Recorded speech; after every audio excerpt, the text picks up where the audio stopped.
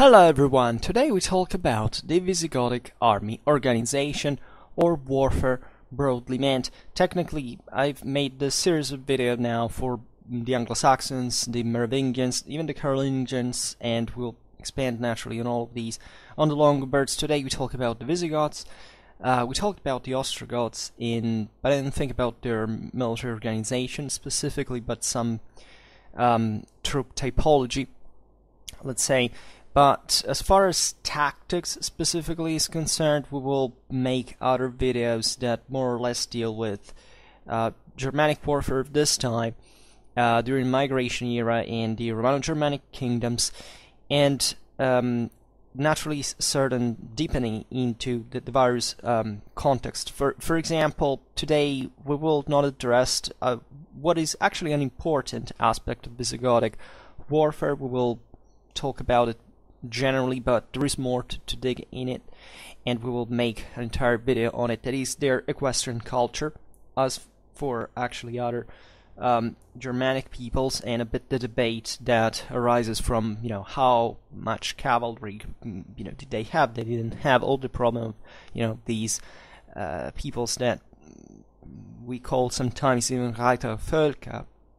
But we have some troubles, but as far as the Germans specifically are concerned, to understand what the ratios were. This is an important topic for a number of reasons now I don't digress on, but is also important to understand the politics and society of this specific world that today we will discuss, because it's not much about the Visigothic army organization per se. Right, we know very few information, like us for all the Romano-Germanic kingdoms.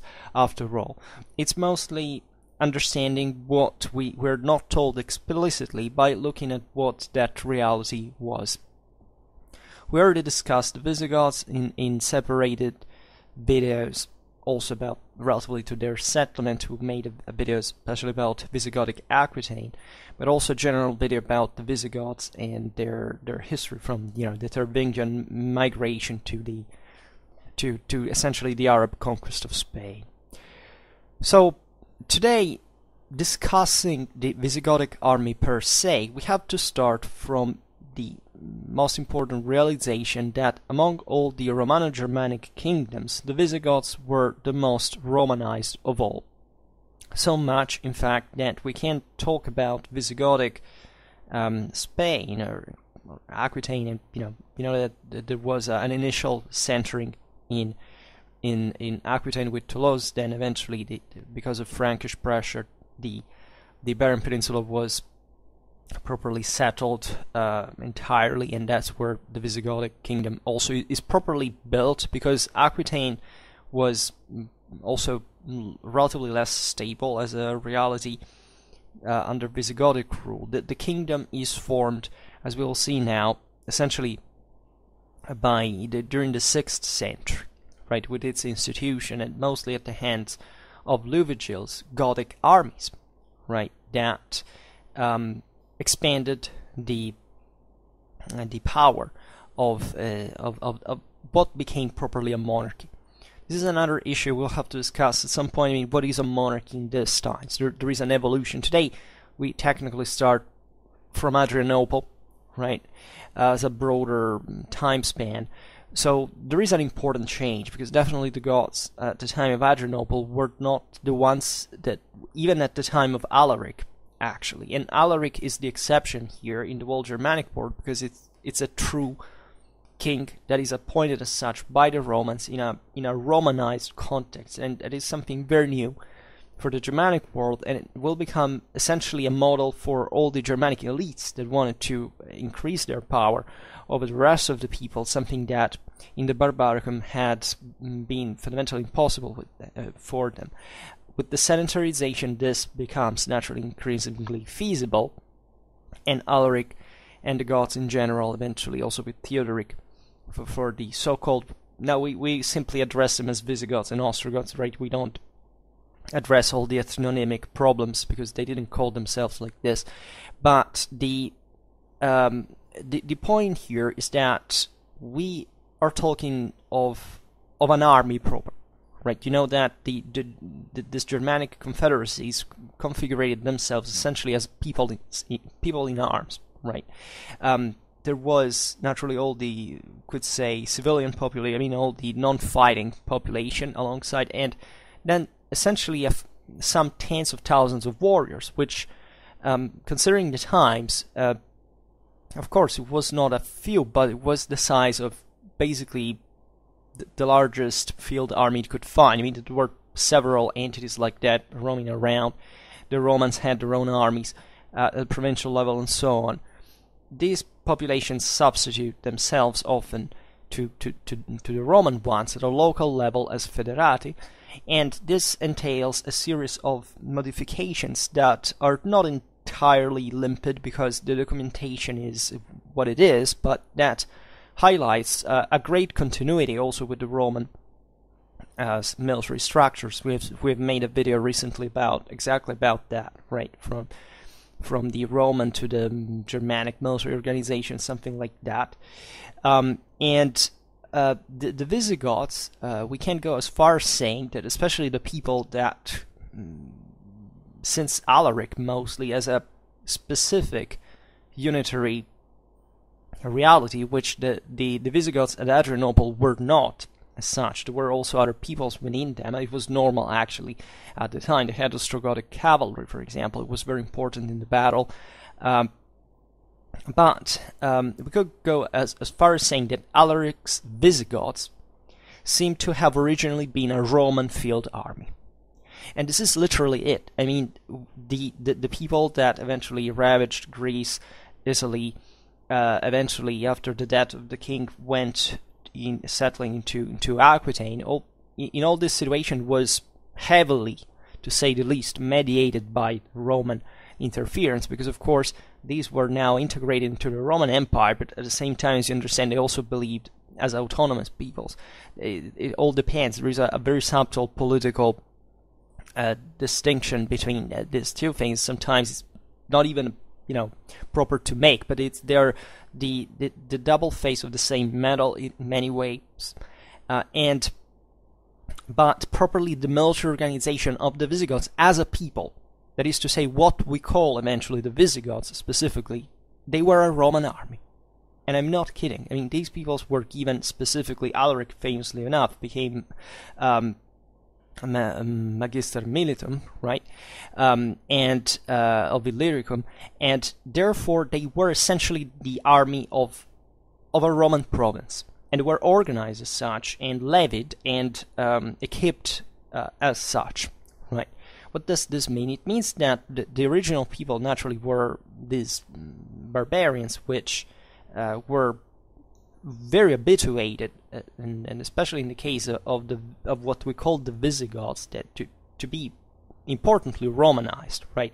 They had settled fundamentally in Dacia, and from there also fought with Rome. So this had contributed to the hybrid of their military culture with the Romans, even before they were fundamentally even settled or even raised at court in Constantinople and so on. But specifically, they were now relied on, right, by the Romans, that used them, by the way, extensively in all their frontiers after Adrianople. This is the interesting thing. I think the Visigoths paid an enormous amount of blood for Rome. They fought all over the frontiers that we know. After Adrianople, they were fundamentally the only cause ever registered basically in a Roman army of a problem of integration, in the sense that they were so numerous sometimes, but never surpassing like 1/3 of the total Roman army. In certain cases that were difficult to keep at bay. For the rest, as we know, the Roman army has always integrated and catalyzed and Romanized these peoples, for which the Roman army never as such got Germanized by the slightest, right? As long as there is a Roman army, that's exclusively a Roman army by definition, a Roman state, right? The Federati are another thing. They are another people doing something on their own. These had been properly being also recorded. Then the Visigoths start behaving like a people on their own. And here we could digress further because naturally we have to distinguish, I don't want to confuse you too much, between those Visigoths that were properly recruited into the Roman army, which is the ones we're talking about, and the ones that were like an ethnic bloc sedentarized along the Danube, that are the ones that remain or that form themselves as Visigoths. And here even the concept of kingship is quite important, because without that we're not even sure they would have necessarily, first of all, they would have probably not made it as a individual people. The Visigoths were beaten repeatedly by Stilicho, who could have had cornered them. Like, they could be wiped out without even fighting after those defeats. But they weren't, for political reasons that Stilicho wanted to use by themselves. You know how the history went, so much that even the same sack of Rome is mostly following not even a revenge, because technically in Italy the local emperor had exterminated Gothic women and children, right? And what Alaric, that is a hell of an intelligent leader and capable leader, does is they basically make this very orderly sack of Rome just for getting the money that they were promised to them as soldiers of Rome. We know also archaeologically, historically, that the destructions that Rome suffered were almost insignificant. I mean, they mostly were, they had to hand the goods and the precious, but it was a very orderly business, so much that the Goths are settled by the Romans in Aquitaine afterwards. And this is, naturally, as we were saying before, it all depends from which side you see the thing. But, unfortunately, we don't have much of the opinions, sometimes not even of the Romans, openly stated. So it's a time in history that we read through sources that are not really so insightful as far as the historical reality of the situation could be seen from different perspectives. These were mostly scholars of court that wrote for very specific political reasons, that were saying specific things, even from an ideological point of view, even in terms of worldview. For example, the sack of Rome was a tragedy. It was perceived by the greatest authors of the time as a tragedy, as something obscure, as an omen, a bad omen fundamentally. But as far as what the other people believed, aside, the regular, colonists living in the Great Latitude, do we presume that it mattered more than much? I mean, probably mattered as long as the Goths crossed the place and ravaged and raped your wife, or killed you, but destroyed everything you had. But the broader thing is that the Roman armies did the very same thing, right? In fact, the interesting thing about this even Romano-Germanic kingdoms, we will see it later, that as in throughout all the early Middle Ages, and actually beyond, we could say even up to this days, that sovereigns were very concerned about their own armies not ravaging their own territory, right? Which happened on a regular base, and all these pretty homogeneous dispositions that are pretty universal at that point prove by themselves. So we're not talking about worlds that really gave a damn about whoever you were, about your own people, about other people.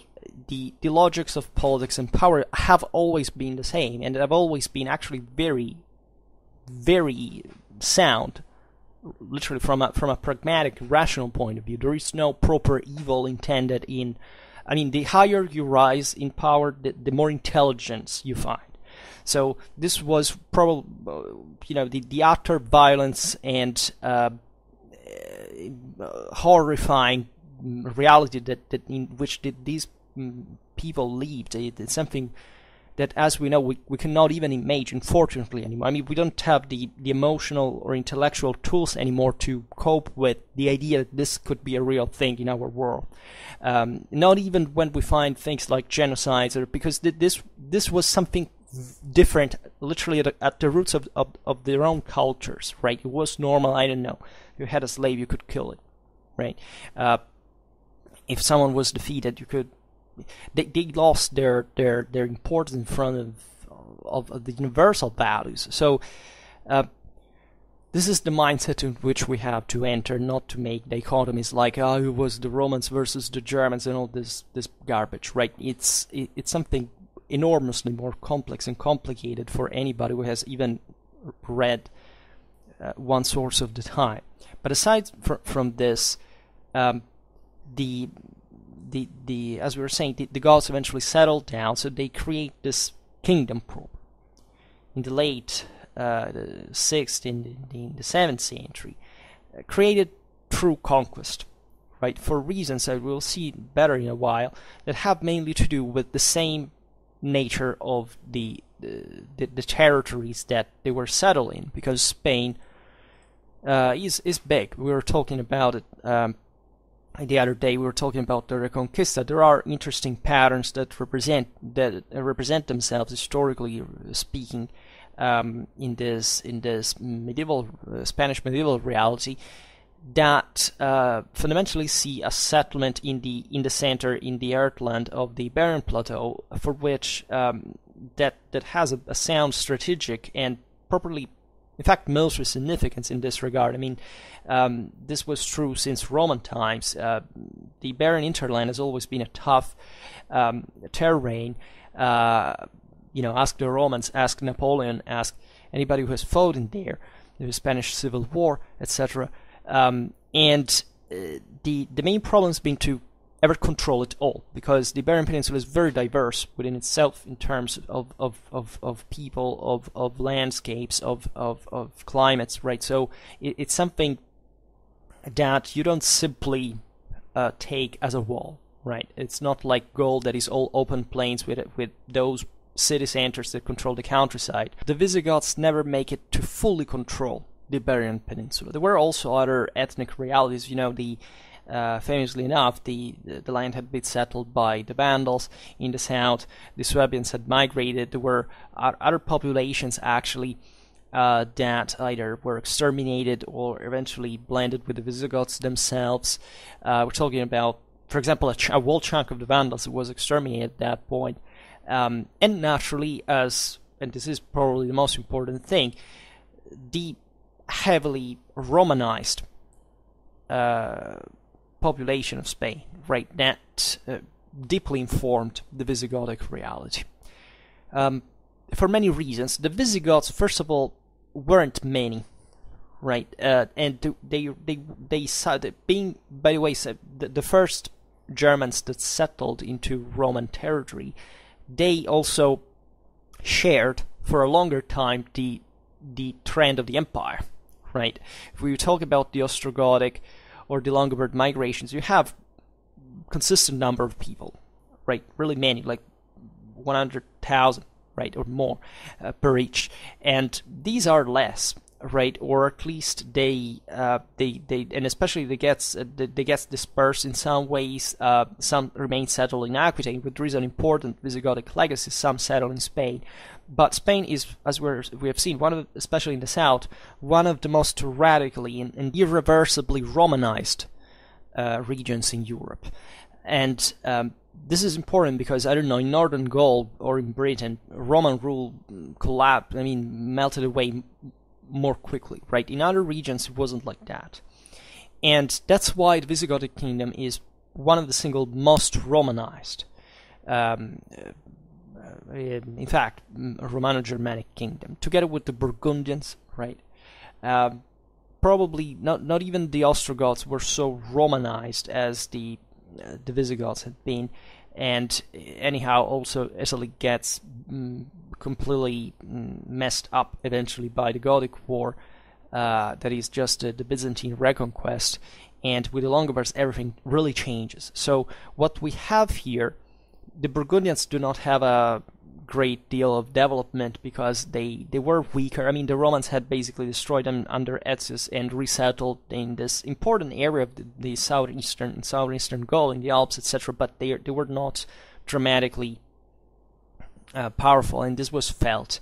So basically, the Visigothic kingdom is the only one, is the example of the most Romanized Romano-Germanic kingdom, also in interest of time, like up to the Arab conquest. And it's very interesting to observe it in this way. We will study it also from a juridical point of view, because here, in fact, the single most Romanized Germanic laws were issued. It was basically the Theodosian Codex transposed for both the Germans and the Romans, and we'll talk about this. But as you understand, also the local organization followed certain patterns that had been the one of Rome. Eventually, however, this is exactly what messes up the situation, because not very differently from Gaul, there are many analogies between Spain and Gaul, as we often observed.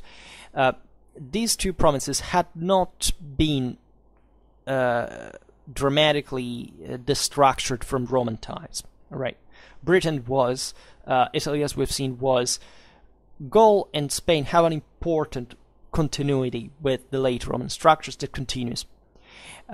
So this means in practice that the latifundia that are there remain intact, and that local aristocracy, that is this Hispano-Visigothic, if you want to call it in this way, aristocracy, that is literally the same, Romano-Hispanic senators that existed before, or all Catholic. There is also the problem of the Arian religion, but that's another thing, as we will say, as we will see. Remain powerful nobles that eventually mix with the Visigothic aristocracy and create this, in fact, nobiliar class that creates a lot of problems to the monarchy. That, in fact, is troubled with repeated usurpation and civil war, basically till the end of its days. There are certain times of greater stability, but essentially the reasons that triggered this this dynamic do not end. Right? The Visigoths actually were developing something in parallel to the monarchy. It was truly the identity of the kingdom at the end of the day. So it's paradoxic that by the end of the Visigothic times, for example, there was a capital, that is Toledo, and in there the king ruled from, but basically its power didn't go out much of a few tens of miles around the city.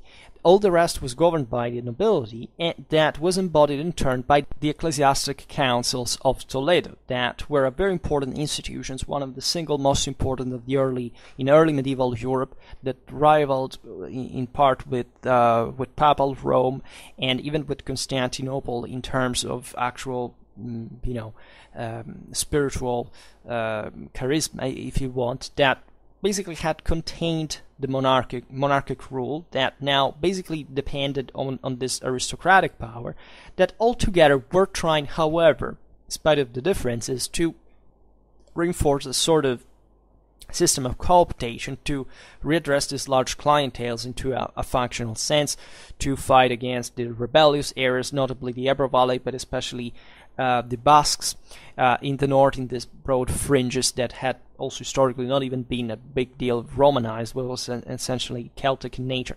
And this is very similar to Merovingian Gaul, that in fact collapses, by the 7th century. There is not a Merovingian kingdom anymore. There are 4 smaller ones, because nobody had, the broader economy in Europe, in Eurasia, etc., had contracted demographic resources as well.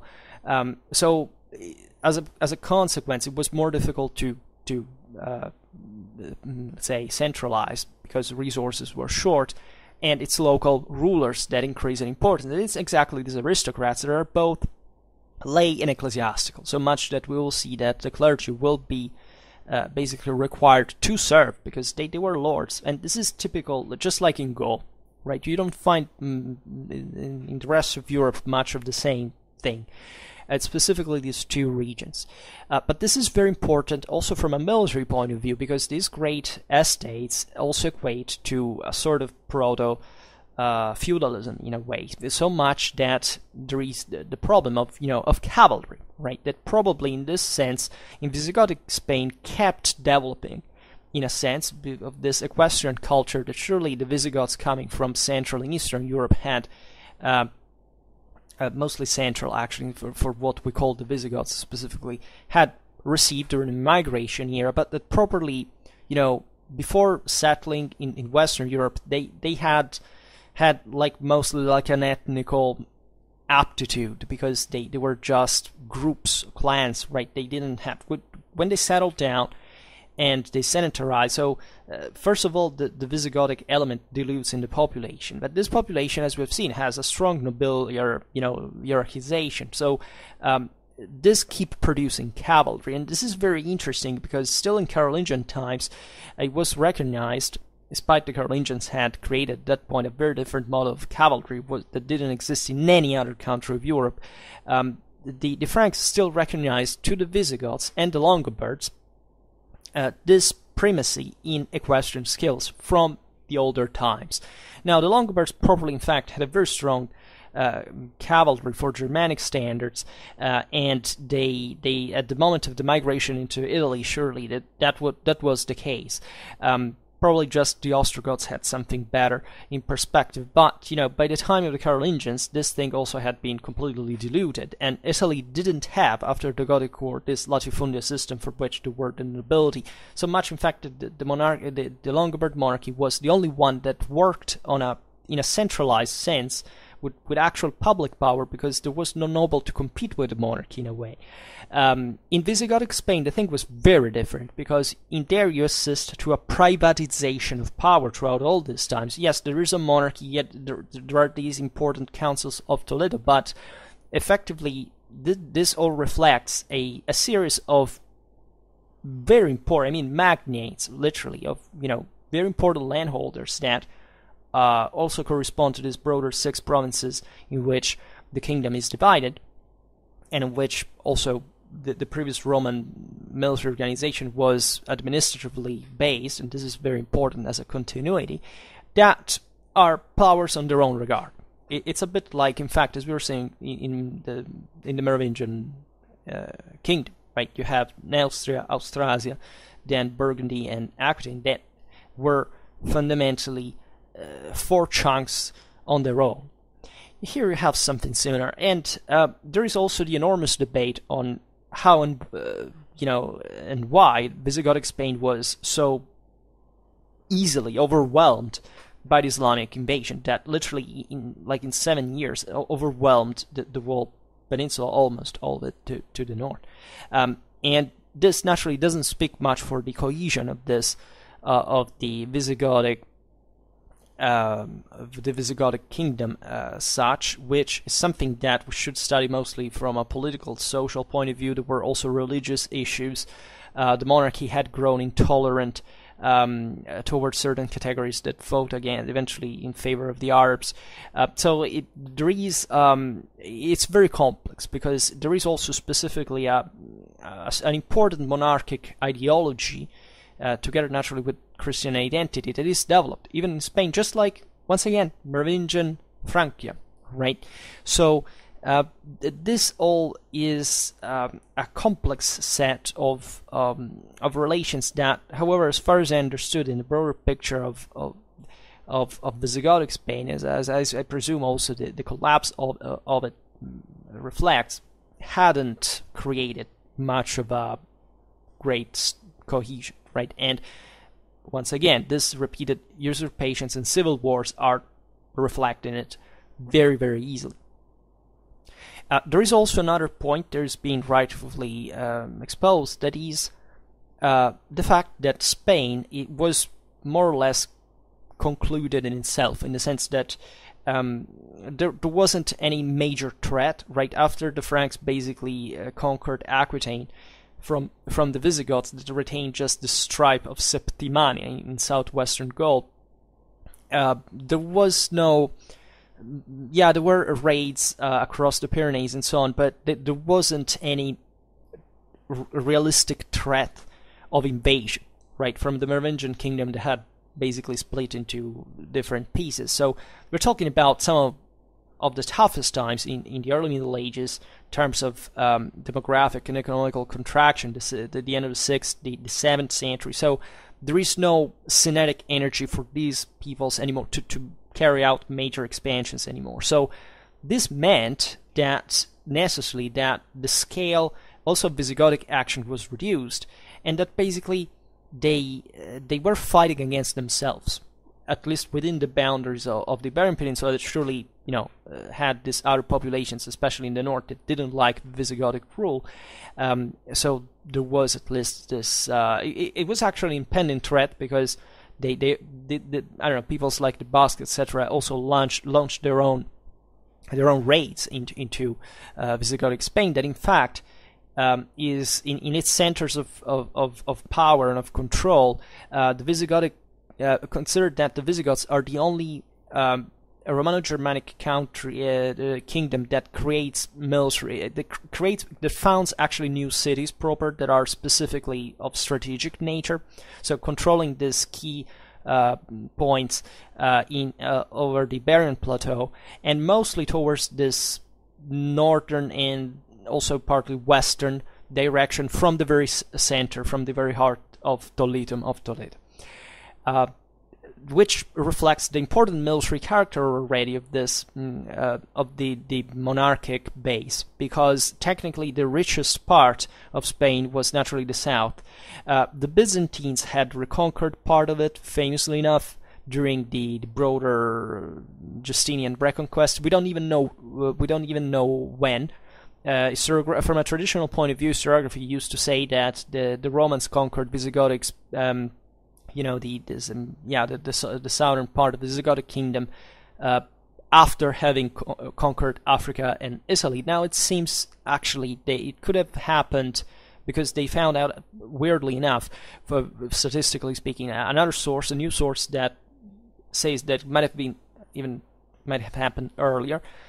So this reconquest wasn't. It was just the coastal stripe of Spain. It was what interested the Romans. Just the cities, the most productive ones, certain important city center.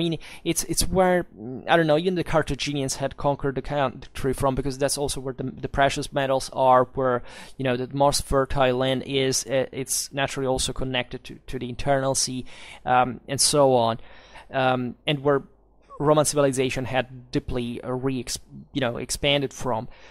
So there is this southern frontier as well, where it doesn't seem that there was any major military escalation after the invasion, the reconquest, and that, however, the Visigoths gradually take away from the Byzantines. It's a bit like the Longobards did with Byzantine Italy. They're considering the times and spaces. They're a bit of similar dynamics.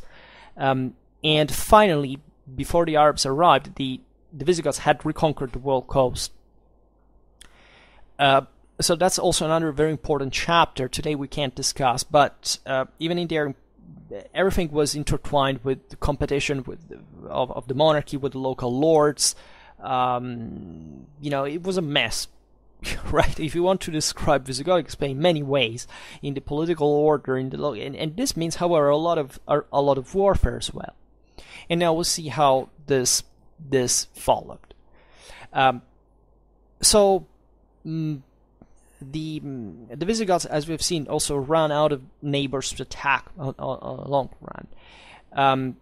In terms of archaeological documentation, it seems that Visigothic Spain offers much less burial depots of weapons than other parts of Europe, probably because the country was, in spite of the Arian elite that eventually converts at the end of the 6th century to Catholicism, were overwhelmingly Catholic and also very Romanized. So, as it often happens, the regions that are more quickly Christianized, they are earlier Christianized, yes, and also that are, generally speaking, also more civil in nature, like all this broader Roman population existed there, didn't used to bury people in arms, right?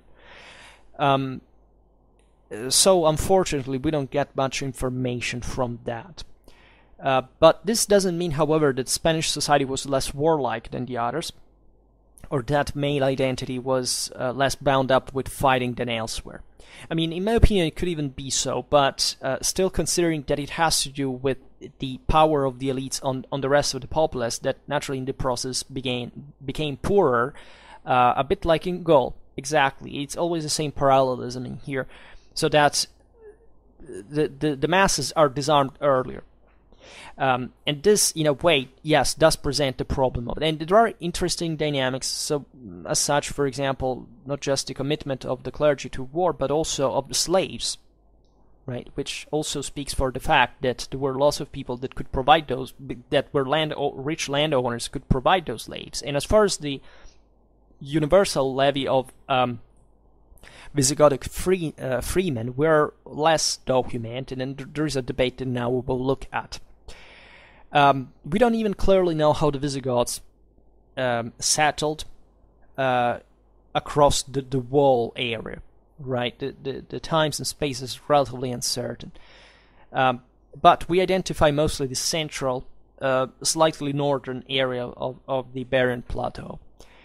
And legislation and similar governmental material from Visigothic Spain, Ostrogothic Italy, and Burgundian southeastern Gaul suggests that, however, each barbarian, as was intended properly in the Roman sources, as a soldier, was paid, being allotted a share of particular estate, right? So, just like this was the hospitalitas, right? It was giving a fraction of the local land to the newcomers, to the Federati.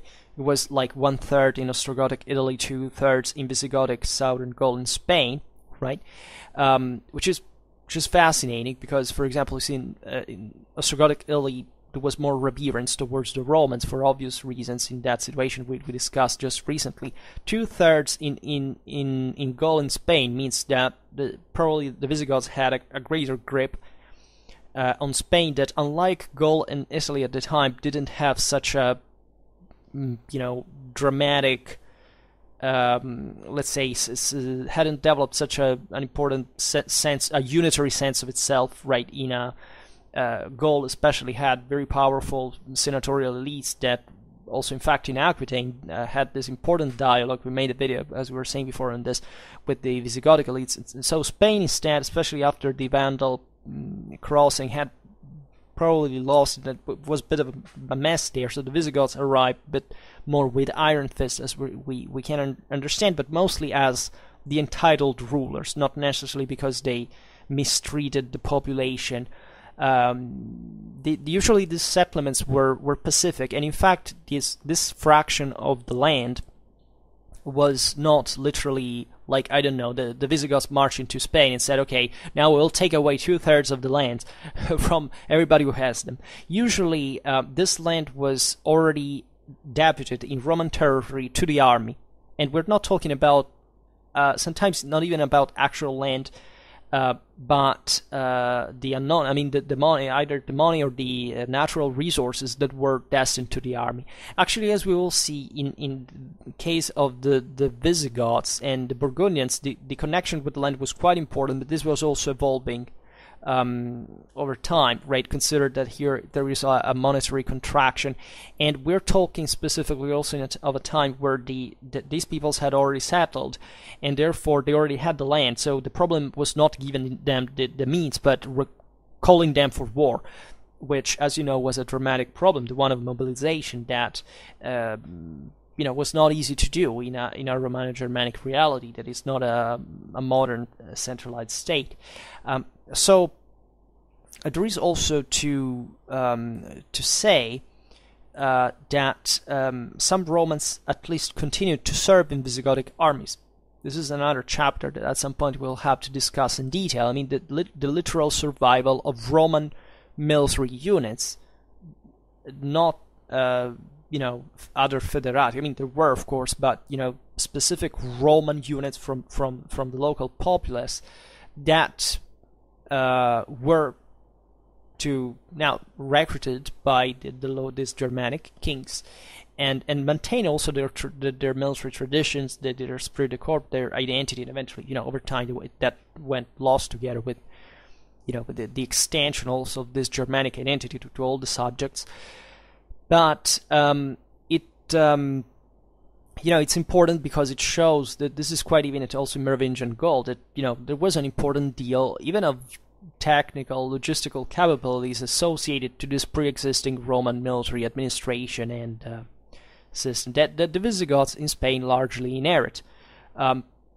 So it wasn't actually difficult. It wasn't much of a trauma between the with the settlement of these populations as far as the recruitment of the army was concerned. It was very easy, and it was easy especially for the same Goths that knew how the Roman army worked, because as we have seen, they were actually recruited as Roman troops, as a Roman army at least, and we know that in southern areas of Gaul, the local nobility were serving in the Visigothic and Burgundian armies, and even in the Visigothic navy, right? And even when the Roman Empire was actually still in existence, which actually doesn't mean much, because I mean the western half of the Roman Empire was namely controlling still, I don't know, even the Franks, the Visigoths, and so on. For example, as Majorianus' campaign from Italy into Spain evidences still in the 60s of the 5th century, just to say that there was no teleological deterministic reason for which the Roman Empire, the western half, had to end, actually shows that the Visigoths had also lost much of their proper cohesion. I mean, the Visigoths properly surrendered to the Romans, and basically they told them, look, we'll come back being federati at some point, send us wherever you want. This is what instead the Vandals in Africa refused to do, thanks to Gaiseric, that is one of the greatest leaders at the time, and made basically defeated the Majorianus expedition even in Spain. Eventually they blocked this major Eastern Roman naval expedition into Africa. So that is where Italy has exhausted all of its manpower and agricultural resources, and also Odoacer decides at a certain point that the West doesn't exist anymore as such, and this is important because it shows that the fact that also these Germanic populations settling in these new territories weren't faring particularly well, right? And if the Visigothic army was at this point 30,000 armed men, well, it means that basically in a single battle, if it goes particularly bad, you're wiped out as an entire people. So these were fragile realities. I mean, how do you control 30,000, an area, a region of millions of people with 30,000 men? That if you don't basically immediately start to cooperate with the local elites, there is nothing you can do.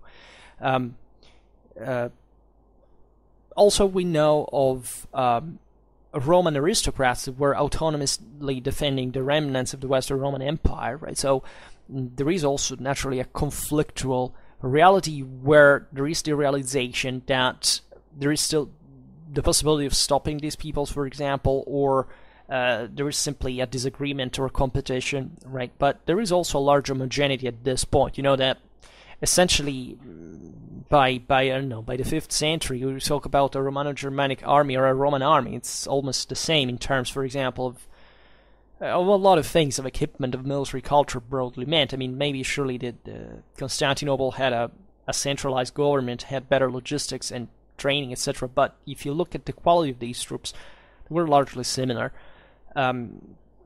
Especially considering that at the beginning, at least these peoples had this very strong metus hostilis that they had matured in the Barbaricum, where they could be wiped out from a moment to another by other peoples. So they had this kind of more warlike character that naturally, historically, dilutes during the early Middle Ages. And unless some local structures are developed in a functional sense, doesn't maintain a military quality, a functionality of the system. And these are all broader political and social problems. It's not like these guys were just better or worse. It doesn't work like that. We know naturally that in parts of Spain, also during Visigothic rule, the local Hispano-Roman aristocracy was used from quite a time to raise troops from its estates, and was able to maintain political independence or semi-independence until the mid-6th century. We have new of the Bucellari that are mentioned by that name in slightly later Visigothic Spanish sources, as the followers of dukes and counts. So as this, in this sense, with the bucellari were, right, the bucella was this kind of bread that the troops were fed. These were basically retinues of the great landowners that sometimes, even in the Byzantine Empire, were actually recruited alongside with the army as private forces of, a bit of freelance. I can say it's like the mercenary companies, but I mean, these were people that had their own power in their own area, and the state didn't go to interfere with them more than much, either because they didn't want to fight with them, or because they were actually useful to maintain the control of the frontier autonomously. But they participated to the army itself, and we find this term also in Spain. Right, from the other, the opposite end of the Mediterranean, in many ways. It's naturally a Latin name, but reveals the presence of this important private clienteles that become almost distinctive characteristic of Visigothic Spain. There is also another term that is used, which is saiones, right? Still in Latin, and we know also of bodyguards mentioned by Sidonius Apollinaris for the Visigoths that were in attendance upon the Visigothic king Theodoric. Such royal bodyguards were known in Spain as gardingi, right? The Longobards, for example, had the gazindi, and the Franks famously the antrustiones. They all have different etymologies, but at least this one is obviously the one of the guard. We do not know much about the whether the bucellari or the bodyguards were specifically framed under the army of the Visigothic people, because that there was the ban, this mass levy of all theoretically, of all the free, the able-bodied freemen, or if these troops were mostly something private. Probably the question doesn't even make sense, because it was a hybrid of the two things. It's possible that the Visigothic bodyguards were under an officer called comes spatariorum. As we were saying before, in Visigothic Spain we have also personal retinues raised from slaves and other lowly inhabitants of one's estates. Consider that, as we were saying before, the latifundia were still in place, so it doesn't matter who was free or who was not, right? Colonists were free, but de facto living as serfs. Sometimes slaves had it even better than freemen under lordly rule, and this is pretty well-known topic for whoever studies medieval history. But over time, like in other countries, the fact that these are Germanic kingdoms. I mean, we call them Romano-Germanic because they're most evenly,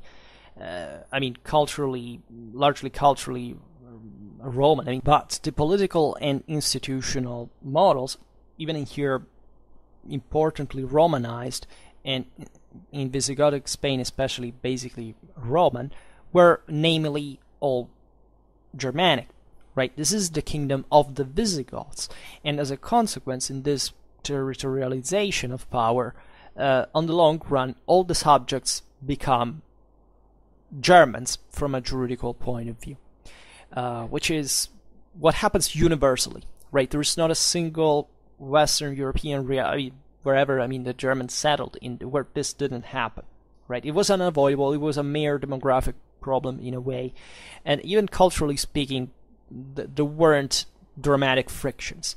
In the case of the Visigoths, just like it had happened, for example, for the Vandals of the Ostrogoths, was the problem, and of the Longobards, there was namely, and in Spain actually was probably one of the places where the thing had greater importance, but we'll see in which terms, where the elite was Aryan.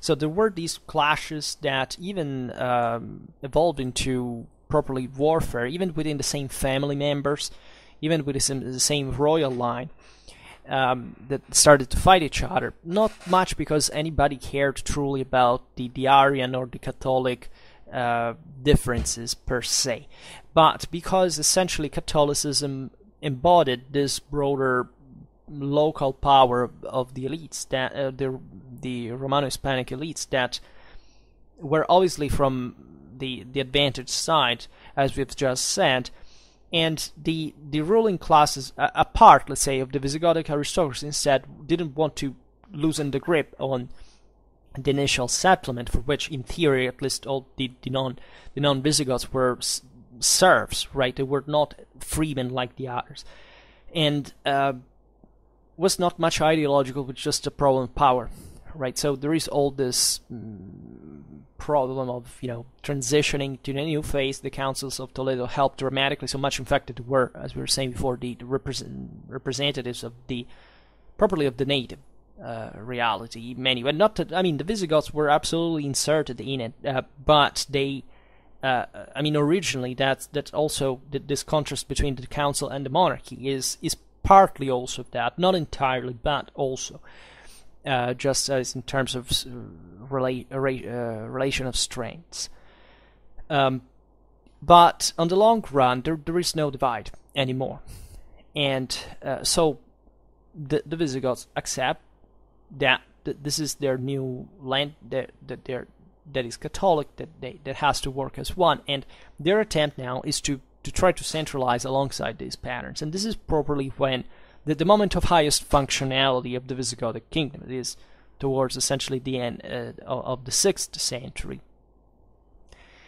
And the evidence upon which we study military service in Visigothic Spain is fundamentally two legal documents.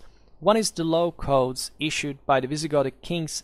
The other is the acts of the regular church councils held at Toledo.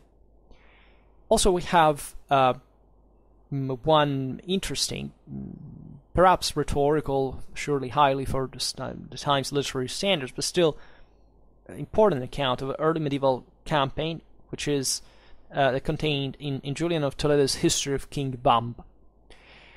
If we study this document, we understand important features of at least of the 7th century Visigothic army. And it also shows parallels naturally with Merovingian Francia, Anglo-Saxon England. Compared to Roman times, the provinces of Visigothic Spain continued to be used as military districts, with provincial armies that were commanded by a dux exercitus province, right, which means duke of the army of the province, right, which is not to be confused with the dux exercitus that was instead the commander of provincial levies in wartime, right? So there were different officers in this regard, whereas the first one was instead the permanent one that was theoretically appointed there by the king. This is something you find even, I don't know, with the Frankish comites or the Longbard duchess and Gastaldi. So it was a normal thing. I mean, it was just, there were these provinces, the Roman Empire, that corresponded to historical districts of the land, right, more or less changed in Roman times, and that were important base of power on which the military organization had basically remained anchored since, especially the Diocletian's reforms and so on. As in the 6th century, the army itself was divided into apparently decimally organized sub-units, the Tufe, that were in fact commanded, or at least led, by the Tufadi, this was the name, who were apparently the equivalent of a millenarius. Some actually say that those were split, actually that that they might have been two different people, but it's likely to be the case. So the millenarius naturally was the commander of the 1,000. Then there were the quingentenari, that were the commanders of 500. The centuriones, like the centurion, like at the head of the centene, 100 men, and the decuriones, at the head of the decania of 10. This is pretty standard in Romano-Germanic armies. I mean, the decimal repartition. We think naturally it was I mean, we mostly get this numbers from documents, so we don't know what the military practice really was, and the problems of levying an army these times are very complicated. Maybe we'll have to make specific videos on. I mean, it's not that they were dramatically complicated at the time, they were mostly difficult to achieve, but it's just that we do not know historically much, right? The commanding officer of an assembled army was called Prepositus Hostis, or Comes or Dux, as we've seen, depending, especially the latter being this local districts. The commander-in-chief instead was usually a nobleman, known as the Dux Exercitus Hispaniae, so the commander of the Spanish army. So the army was raised by written summons sent out down the chain of royal officers. So the king said, okay, we have to make this campaign against those Basques that are, busting our, and these guys received the thing, and they start mobilizing, and they met at somewhere. Naturally, it was very rare to carry out like a national levy of the whole Spain. Probably it's possible, maybe never even ever happen. It was usually it involved the provinces that were bordering the enemy areas, or some that were more resourceful than others. Consider demographic resources are important here. You can't squeeze these lands more than much. We're talking about early medieval times. There's a dramatic material poverty in Europe. And even more demographic at a certain level. So these are all, I mean, you can even raise an army, but then maybe that will disrupt the economy of an entire province for generations to come. So it's quite meaningful.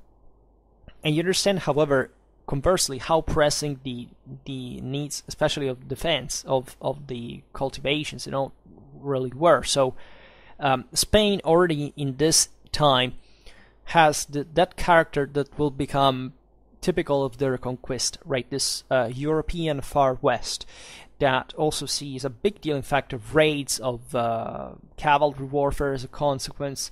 I mean, not necessarily, but usually. Even considering, think about these were areas that also in the ancient world were famous for their cavalry traditions. Think about the Cantabrians, this, especially this light cavalry, this tactics of, hit and run, skirmishing, raiding, and so on. So these are, naturally practices that repropose, customs that repropose themselves historically in the same areas. And interestingly, in his rule for monks, Isidore of Seville, one of the most prominent intellectual figures in medieval Europe, says that those entering a monastery should be entered into the tables just as military records are, right? So here the idea of the monastic militia, and we were talking about also in previous time regarding even the Reconquista and Spanish military orders, but let's say this is just a coincidence naturally, but the idea was there, and it tells us that habitually in the Visigothic army there were these lists of those who had to participate, which actually is also pretty normal. I mean, this happened also in the other Romano-Germanic countries, especially as far as literacy was spread, especially in the southern European areas. And this is an intriguing reference, and it's not a classicism. It really shows that the continuity of a military organization alongside the earlier pattern. And on the base of this evidence, there is been a lot of debate regarding, the alleged permanence or semi-permanence of a Visigothic army. So I think historiography is largely skeptical about it, at least the most updated one, because we have just sort of the evidence of a commissariat law, which we see that cities and forts, the castella as they were called, were fundamentally required to stockpile provisions, the annone, right? So the same name for the Roman administration, for the army and the city, and also these various forts, but it doesn't talk about something like permanent garrisons. Naturally, there probably were. I mean, there were people who regularly garrisoned them, either through a rota system or simply there were private, magnates that controlled with their own guards, their retinues, these areas. So, for example, a bodyguard cadre would have been permanent, right? You don't have to recur to the modernistic standards to say that. Of course, also in the early Middle Ages there was a permanent army of some sort, but we're talking about a few troops that were regularly in arms, because those times every freeman was regularly in arms, and these people were usually the ones that were the bands of thugs that controlled the land, exacted the tributes, whatever you want to call it, right? So it's naturally a very intuitive picture that we can draw about this, but there is nothing like a standing army per se. It's, however, important to see that there is a real continuity with the previous organizational model, so that a Roman military administration had fundamentally kept working in this sense, and eventually troops would be just raised whenever there was the need. There is also a concern that we find also in Ostrogothic Italy about the fact of controlling that your own armies wouldn't commit abuses while crossing their own land, which, as we were saying before, is totally normal for the time. These armies to sustain themselves along the march, right? Never think historically, as we were saying before, that since you are from one country, or alleged country, whatever you want to define it, by those times, you don't pillage or rape or steal or devastate locally because it's your country. They didn't give a damn. Nobody ever did, historically speaking. There is no evidence of the contrary, actually. If not, unless it's literally the army of the same place where you were raised, right? But that's another situation. It was in many ways a lawless reality. When you talk about the Far West, it's literally it. Here it's starting to become, with the increasing privatization of power. Also, stockpiling is implied, for example, by Frankish taxation. I mean, also other countries functioned in the same way. So even in here, we find the same thing. So by the later 7th century, it would appear that all landowners and royal slaves were liable for military service. How true is this? Bamba and his successor Erbeg, who were two kings of the Visigoths, both issued laws about military service. The one promulgated by Erbeg states that old men, quote, whether general, count, or guardingus, Goth or Roman, because evidently the distinction still existed at some level, freeman or manumitted slave, or any fiscal slave, because consider that the Visigothic law still contemplated formally the ethnic division, had to attend the summons, including the clergy too. So think about it, and think how powerful in that sense also the clergy could be, as we will see now. Because if you read this, it may seem that military service, the military obligation, was universal. I mean, obligation maybe in the sense that all the community probably contributed with just with the troops, but specifically with the resources. They had the agricultural resources. But I mean, military service wasn't universal. We don't have evidence of this in the practice. Then, of course, theoretically, every freeman had not just the duty, but the honor, technically, both in the Roman and in general, in the Germanic traditions of serving in the army, because that was the prerogative of the free.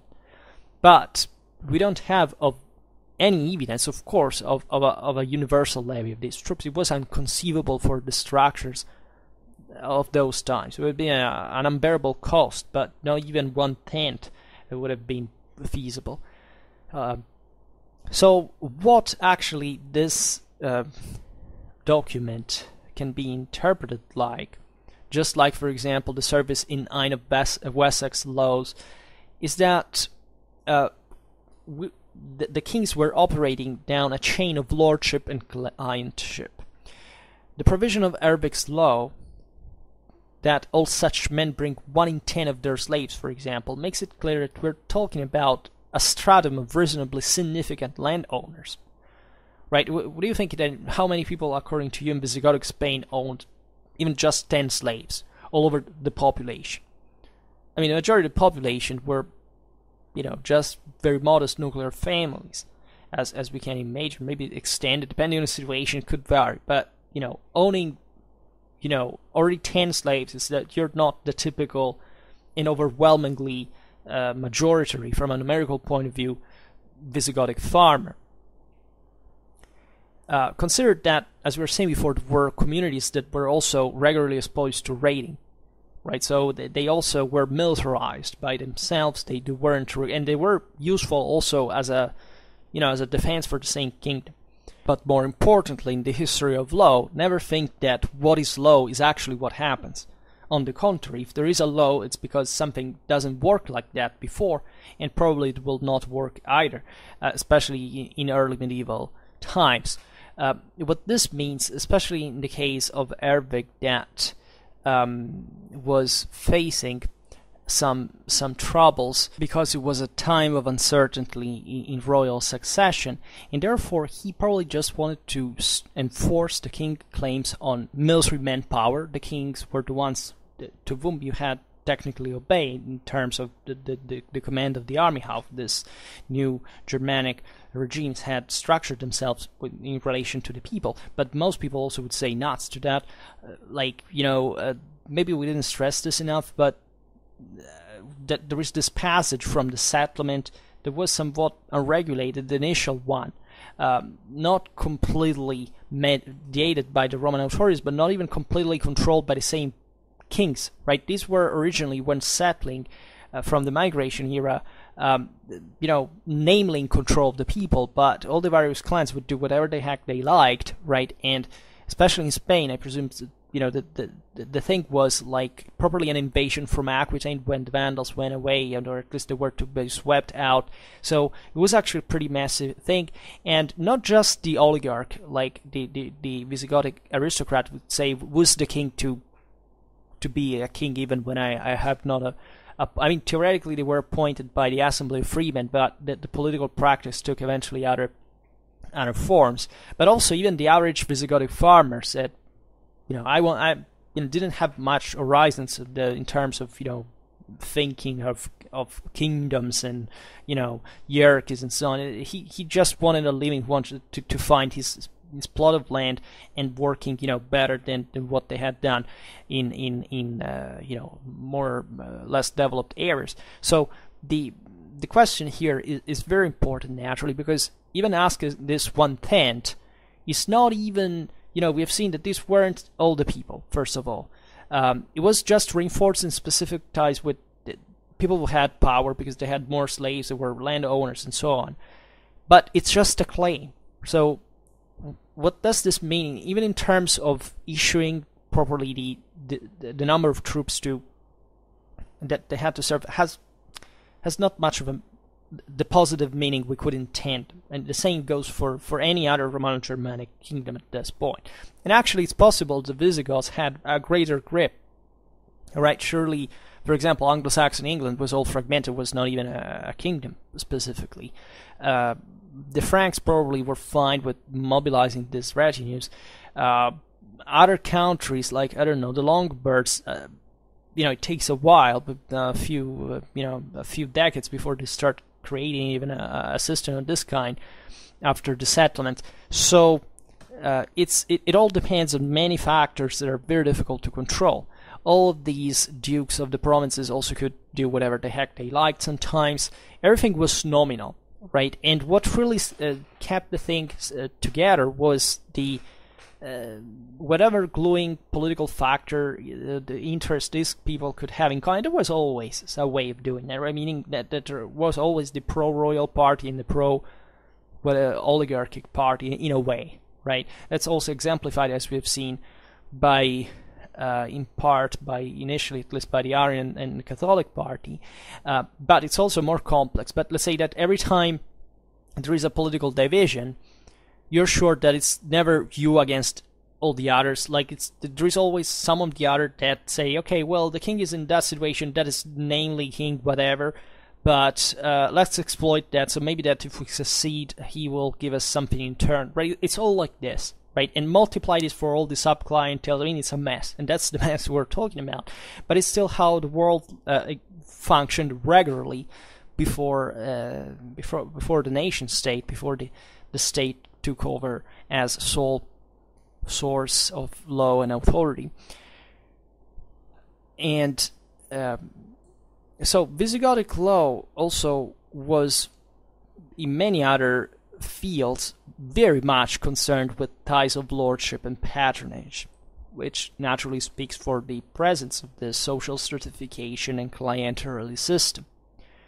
For example, legislation repeatedly tried to deal with the violence committed by lords' followings, those bands of thugs. Right?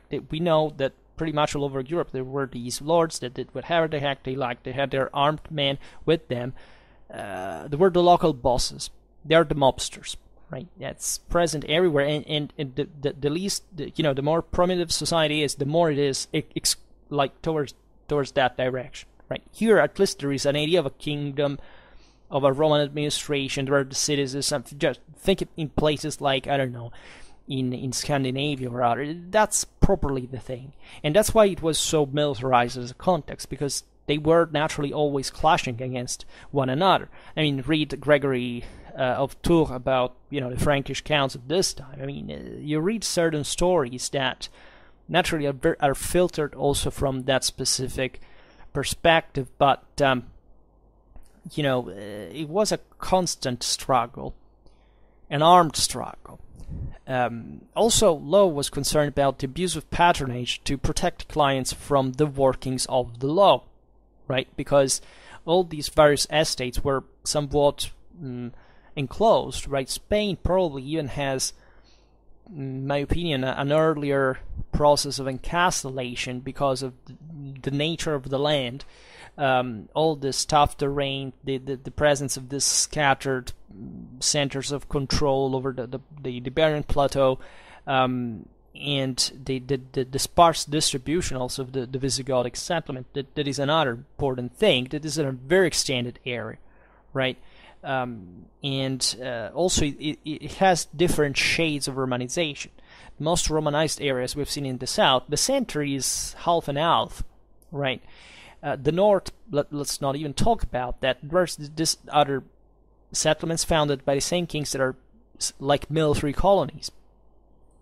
So the militaristic nature of this all is very evident, right? And in a certain sense even procures the Reconquista, right? It's properly a character of the Iberian Peninsula, and it had always been like that, properly, even presumably in pre-Roman times. Furthermore, from at least the later 6th century, the law had tried to regulate how an aristocrat's bucellari were remunerated. This is interesting as well because it shows like an interference of royal authority with private business, and especially the one that regulated this retinues. And this concern also appears to have been stepped up in the later 7th century. There was also, similarly to Frankian England, a concern to define what exactly a lord could expect from his followers, and what of their property was his if they changed patron, for example. With this in mind, it seems that King Erbeg expected all landlords to perform military service and to bring all those who were dependent upon them, ideally. Also, possibly the most interesting aspect of Erbeg's military law is the specification that all of those who were summoned to the army bring 1/10 of their slaves, as we've seen. If they failed to do so, the crown would take those left behind. This is interesting. I mean, if you don't send your trooper for war, I will take all the people. this is interesting because naturally slaves were like inferiors in this regard, so there is no evidence for freemen of the same.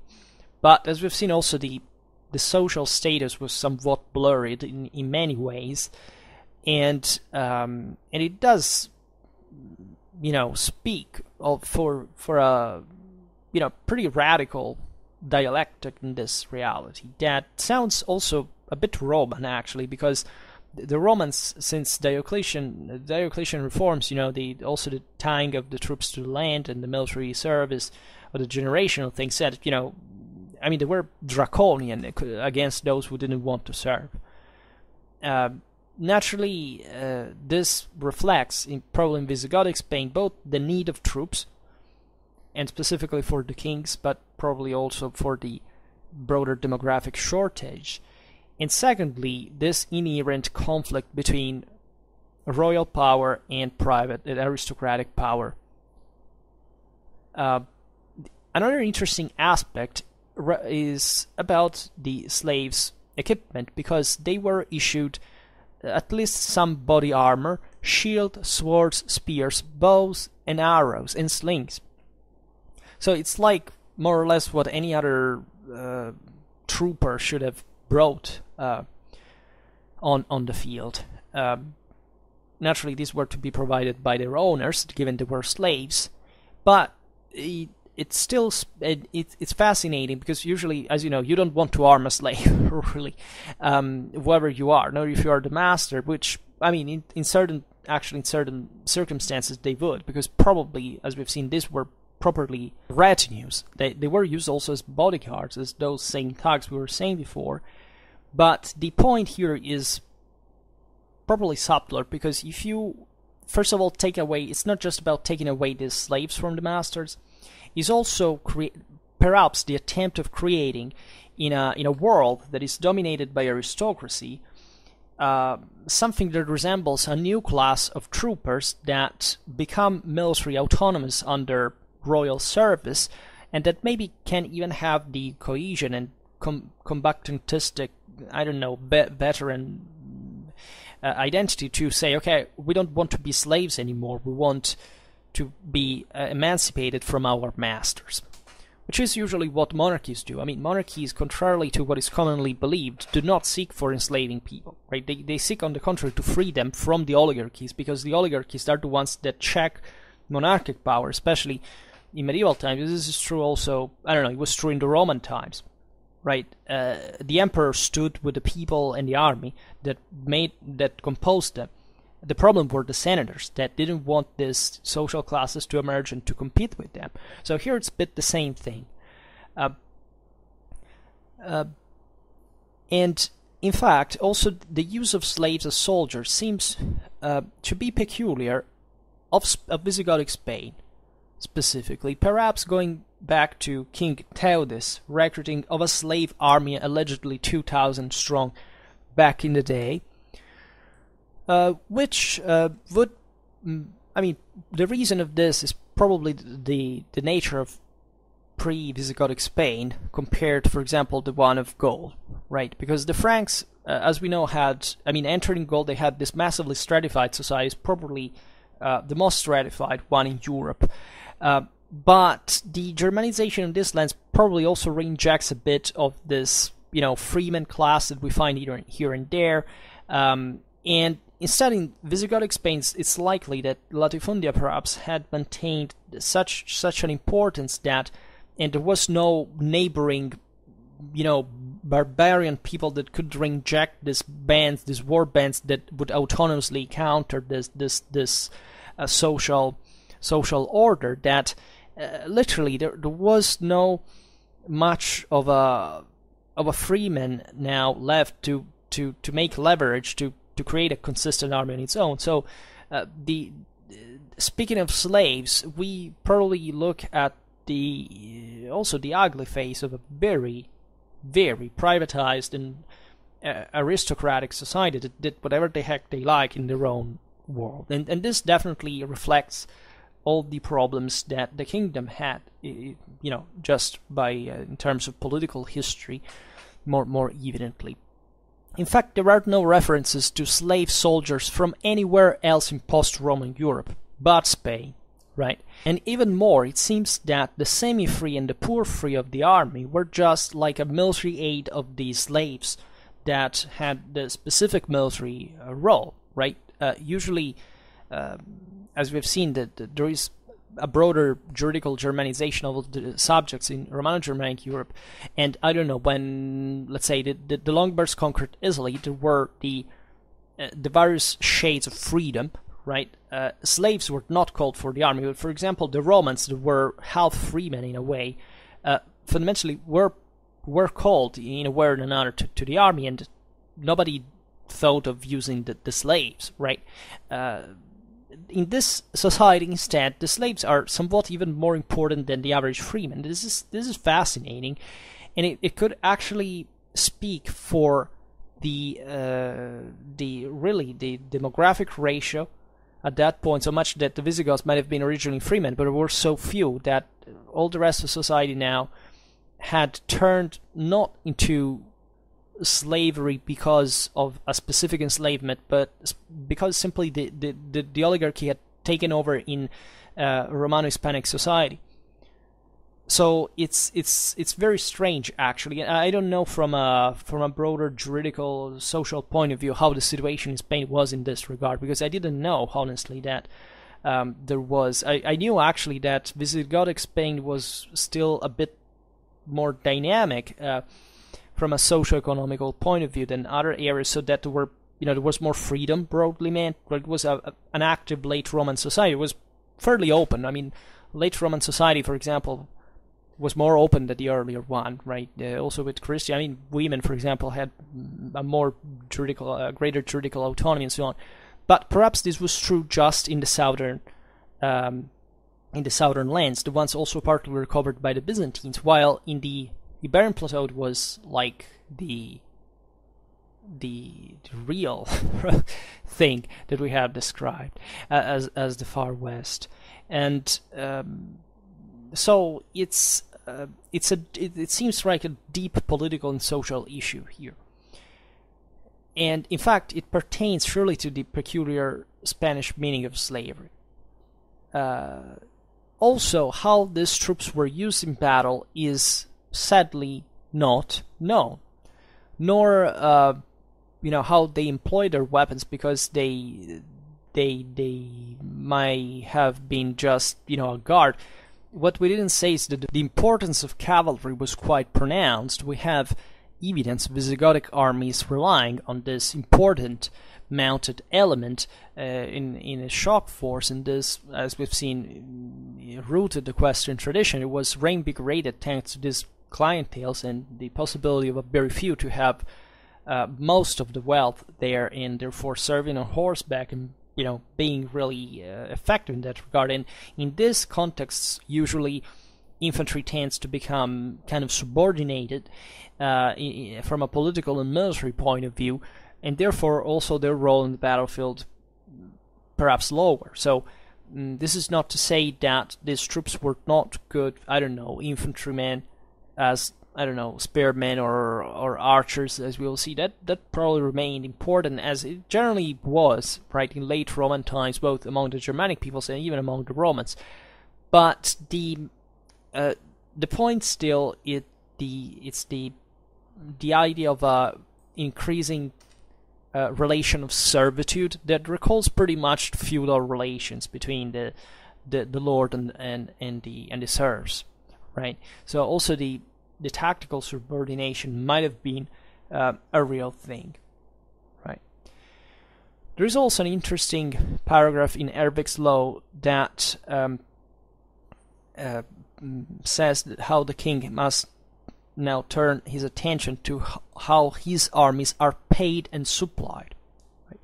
On the other hand, a slightly later law of Egica called up slaves who had been freed by royal intervention on pain of their return to servile status. So here is exactly what we were saying before. The kings were making leverage on this large servile population to unhinge, let's say, the aristocratic power at the roots of its military capabilities by making the slaves race, in a sense. There are interesting parallelisms that I could think, for example, from the Gothic War by Totila in Italy, which was pretty much the same situation at that point, in which slaves were promised freedom, right, from their landowners had they fought together with the Goths, alongside with the Goths against the Romans, right, and actually that had a great success eventually. I mean, among the slaves, among the colonists, let's be honest, because those weren't properly... well, there were actually also slaves, yes. But even in there, the situation was blurred. Eventually, things went differently as far as the military situation brought to the defeat of the Goths, but that's another thing. But the social change had existed. We know mostly from archaeological sources that something like that happened in Anglo-Saxon, in post-Roman Britain, even before Anglo-Saxon migration, and that was ugly because nobody actually freed the slaves, but they freed themselves, right? The colonists freed themselves, and we know that it was pretty damn ugly. The entire plots of lands were all borders were all redrawn, right? Whatever happened there was brutal. Right, was really brutal.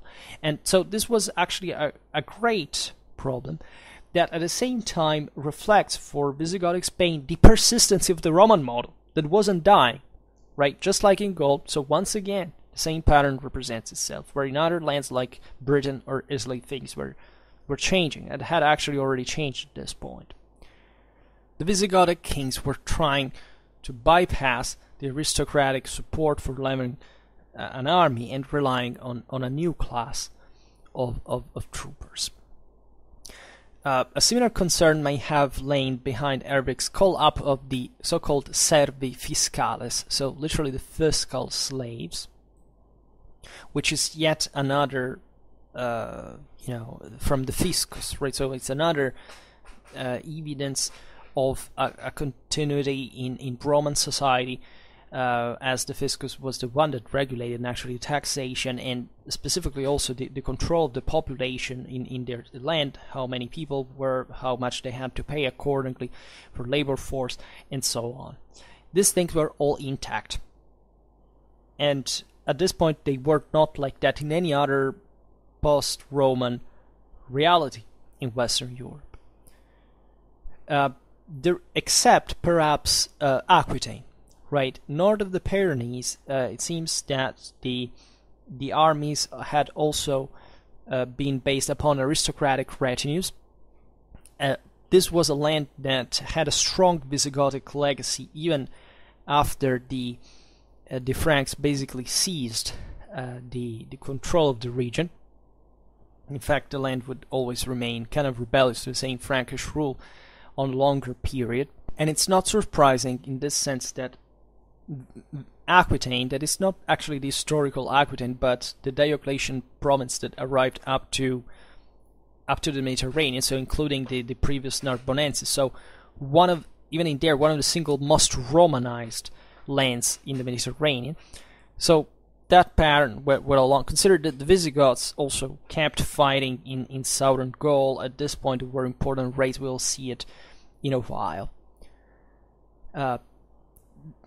This wall picture speaks for the nature of also of the later Visigothic kingdom. Many historians have pointed out how it seemingly entered in a destructive spiral of civil war, usurpation, and repressions. Others have, however, countered this idea, stressing on the contrary that there was even a centralized strength. My opinion is a bit of a hybrid of the two. Speaking of centralized strength is too much. This was all but a centralized system. It was heavily privatistic. What was happening is that the Roman infrastructures from one side had both granted the survival of a clientary system of privatistic rule, but also maintained the administration tools to centralize in a certain reality. I don't know, even the fact that it was a specific capital, that the Visigothic kings kept maintaining this, this importance, after all, from an institutional point of view, in spite their effective power was decreasing, speaks for a balance in which that was being resolved, unfortunately not through a centralization, which failed because the aristocracy had the upper hand, right? The councils were more powerful than the king. But there was a dialogue between these various areas of the peninsula in terms, in fact, of privatistic rule, and therefore a broader link, let's say, between all these important provincial chunks held by magnates, by aristocrats that were trying to form an ever broader net of connections that could still function importantly in a monarchic and even in a dynastic sense, in a way or another. I mean, these were becoming important lineages. The problem is that this was all complicated by the presence of rebellious lands that were either rebellious because they were more Romanized than, for example, the central plateau, like the Ebro Valley, that was very Romanized, were arrogant fundamentally with the merge from Catalonia. The Basques, also this broader area would correspond to today's central and northern Portugal and northwestern Spain, that remained a bit at the fringes of the kingdom, that had also probably some Swabian legacy, that didn't like the monarchy so much. So it was a very unstable system. It had failed as a state, but it still was lively enough to attempting a further stabilization. So this is it. Continuous revolts by powerful magnates. Also this broader problem of dynastic instability, a bit like in Merovingian Francia, for which it wasn't much. This speaks for a great level of privatization. I mean, the idea that, after all, there was really a private succession that now was making the difference, rather than the formality of the institutional, of the old Germanic reality, where it was the people that elected democrat. That never worked. I mean, the Council of Toledo technically still reflected that, but it was an hypocrisy by saying, there were just a few that ruled and they were the powerful ones. And as we've seen, instead the social spectrum was, it was all about the presence of an important backbone of freemen. In the central decades of the 7th century, Kindeswind and his son Receswind seem to have maintained a strong hold on the throne, but nevertheless had to deal with repeated rebellions as well. So there were actually phases of stability, right? Also, the conversion to Catholicism was a very important step, right? Louis-Vigil de Recret, that period there, that had caused warfare, but at the same time seized, this namely contrast between an allegedly Arian and a Catholic, let's say, party. That's an important step towards the concept of a unitary power. In fact, actually, the Visigoths do develop something like this, right? They do develop a mystics of the monarchy, a bit like the Merovingians, and they stress especially the orthodoxy, the Christian orthodoxy, as the main gluing factor of Spain. That will be, in fact, actually in the military culture of the Visigothic armies, be quite evident, and would even remain as a legacy in the history of the Reconquista and of the remnants of Visigothic power in the north after the Islamic invasion. Receswind's successor Svamba was faced with a rebellion in Septimania. That was this very important land. As we've seen before, it was the last Visigothic avampost in Gaul. It was very Romanized, very rich, but also very distant. And in fact, if rich and distant means rebellion, right? But he managed to quell this revolt. Yet, what is noteworthy is rather the legislation following this war, and equally significant that, unlike Kindeswind, Wamba did not feel able or willing to punish his opponents too severely, commuting that sentence to deculpation. Deculpation was a serious thing in the Germanic world, because the idea is that the strength of the warrior and of the man laid in hair. So it was actually, it's better than being killed, but up to a certain point, because it's as if you had been dishonored. So I don't know whether it was such a great act of pacification after all. And Wamba's own retirement into a monastery may have been involuntary. Also about these things, it was very common for these kings to be deposed, and also normally, in fact, being closed in monasteries that were like prisons in that political prisons in that regard. And it is difficult to be sure, as the episode has attracted legendary accretions. These are kind of important figures. I mean, after all, consider that Visigothic Spain is the first Spanish kingdom proper, right? In the history of these countries, even with Italy, these are countries that are specifically born, we could say, in a unitary sense, traditionally, in a sense of national identity, with these specific monarchies,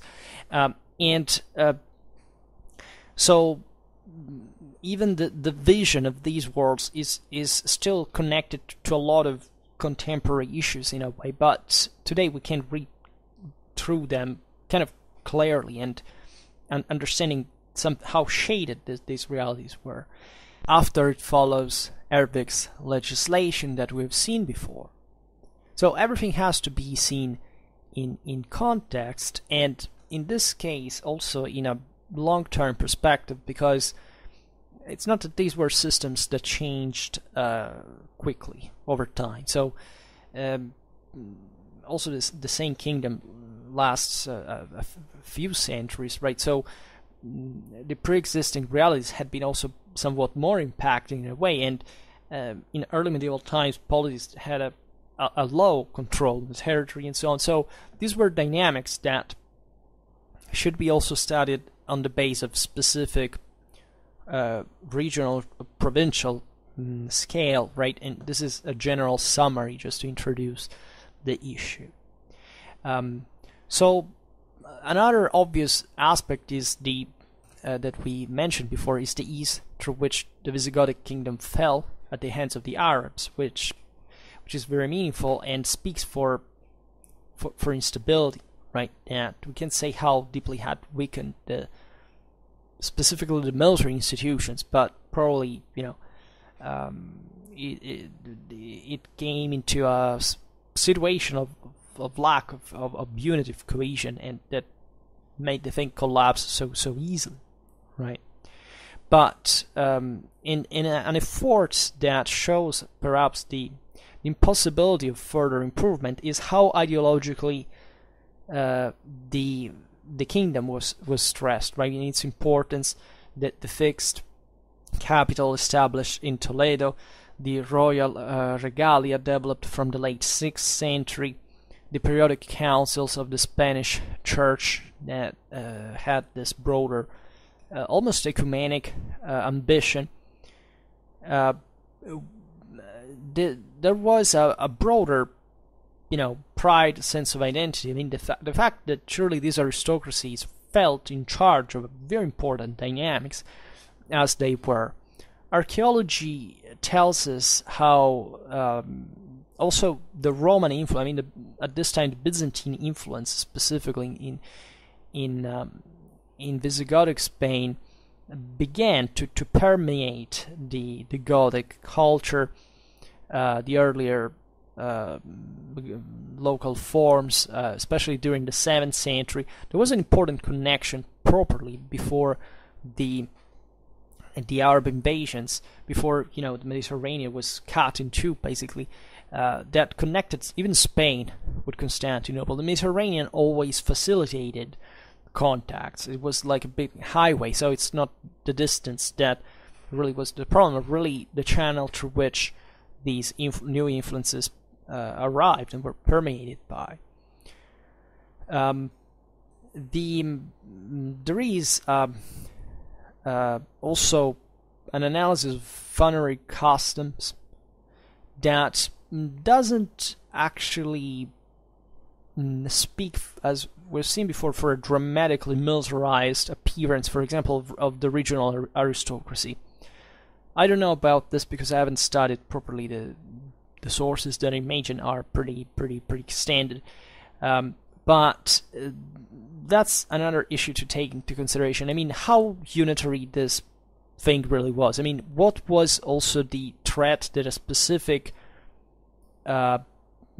aristocratic reality from the other part of the peninsula, let's say, could pose to the king? Probably high, but I mean, in terms of actual territorial control, I mean, could they extend, could they expand?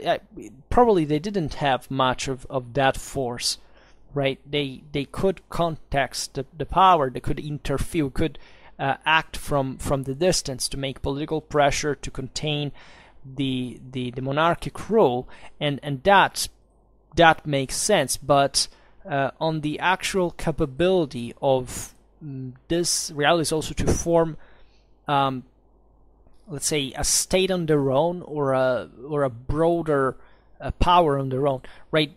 Merovingian Francia, in this sense, was perhaps better suited, right? The idea is that Merovingian Francia had even a higher level of aristocratization, especially in certain contexts, but generally speaking, it was the place where there were the richest aristocracies in Europe. So Spain, in this regard, might have also, let's say, been characterized by a greater plurality of aristocracies that altogether were difficult to stem, right? Under and on the base of pre-existing Spanish, let's say, distribution of wealth and so on.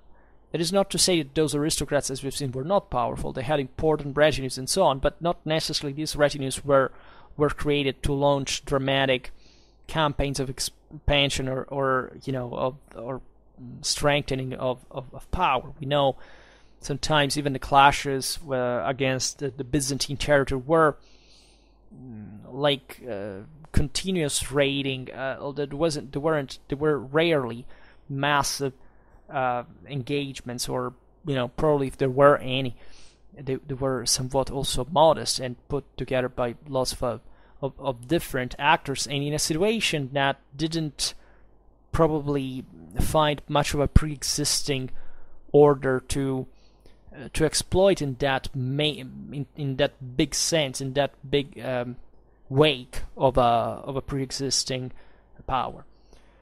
These are all things that should be studied thoroughly also, and especially looking at pre-Visigothic Spain, what the situation really was and what was the genetic, let's say, balance at the beginning of the Visigothic kingdom. But today we can't address the whole thing.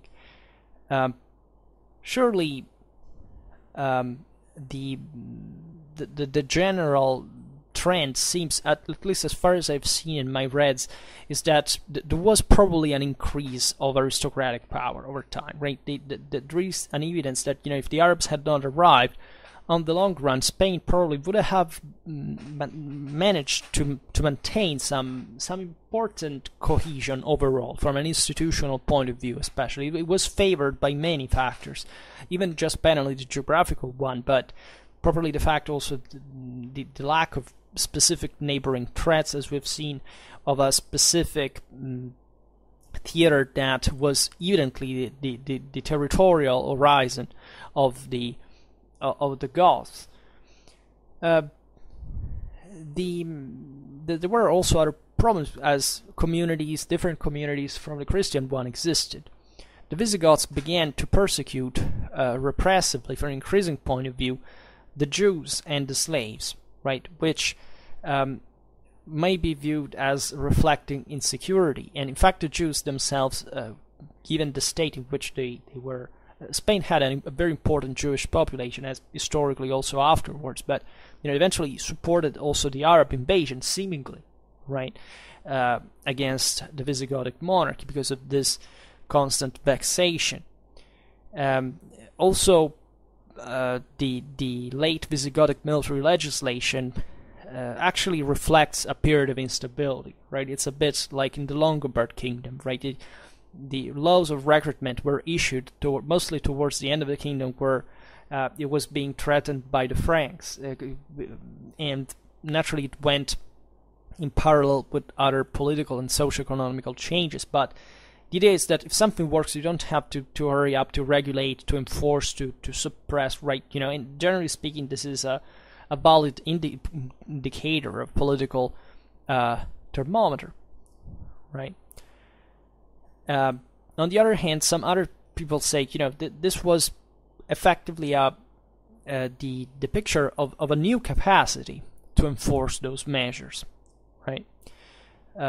Pérez Sanchez sees the decline of the Spanish kingdom in terms of a change from a regular royal arm in the 6th century to one made up of private magnate retinues in the 7th. And I pretty much agree with that.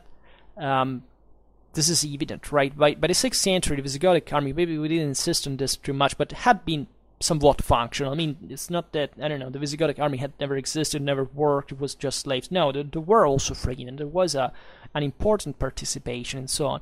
This thing declines, mostly not from a military, first and from a military, but from a political and social point of view, together with the capacity of the monarchy of mobilizing that element. Some even say that in the 6th century, the Visigothic army was something like a regular force, maybe on the wake of the Roman military legacy, but maybe the terms are a bit exaggerated.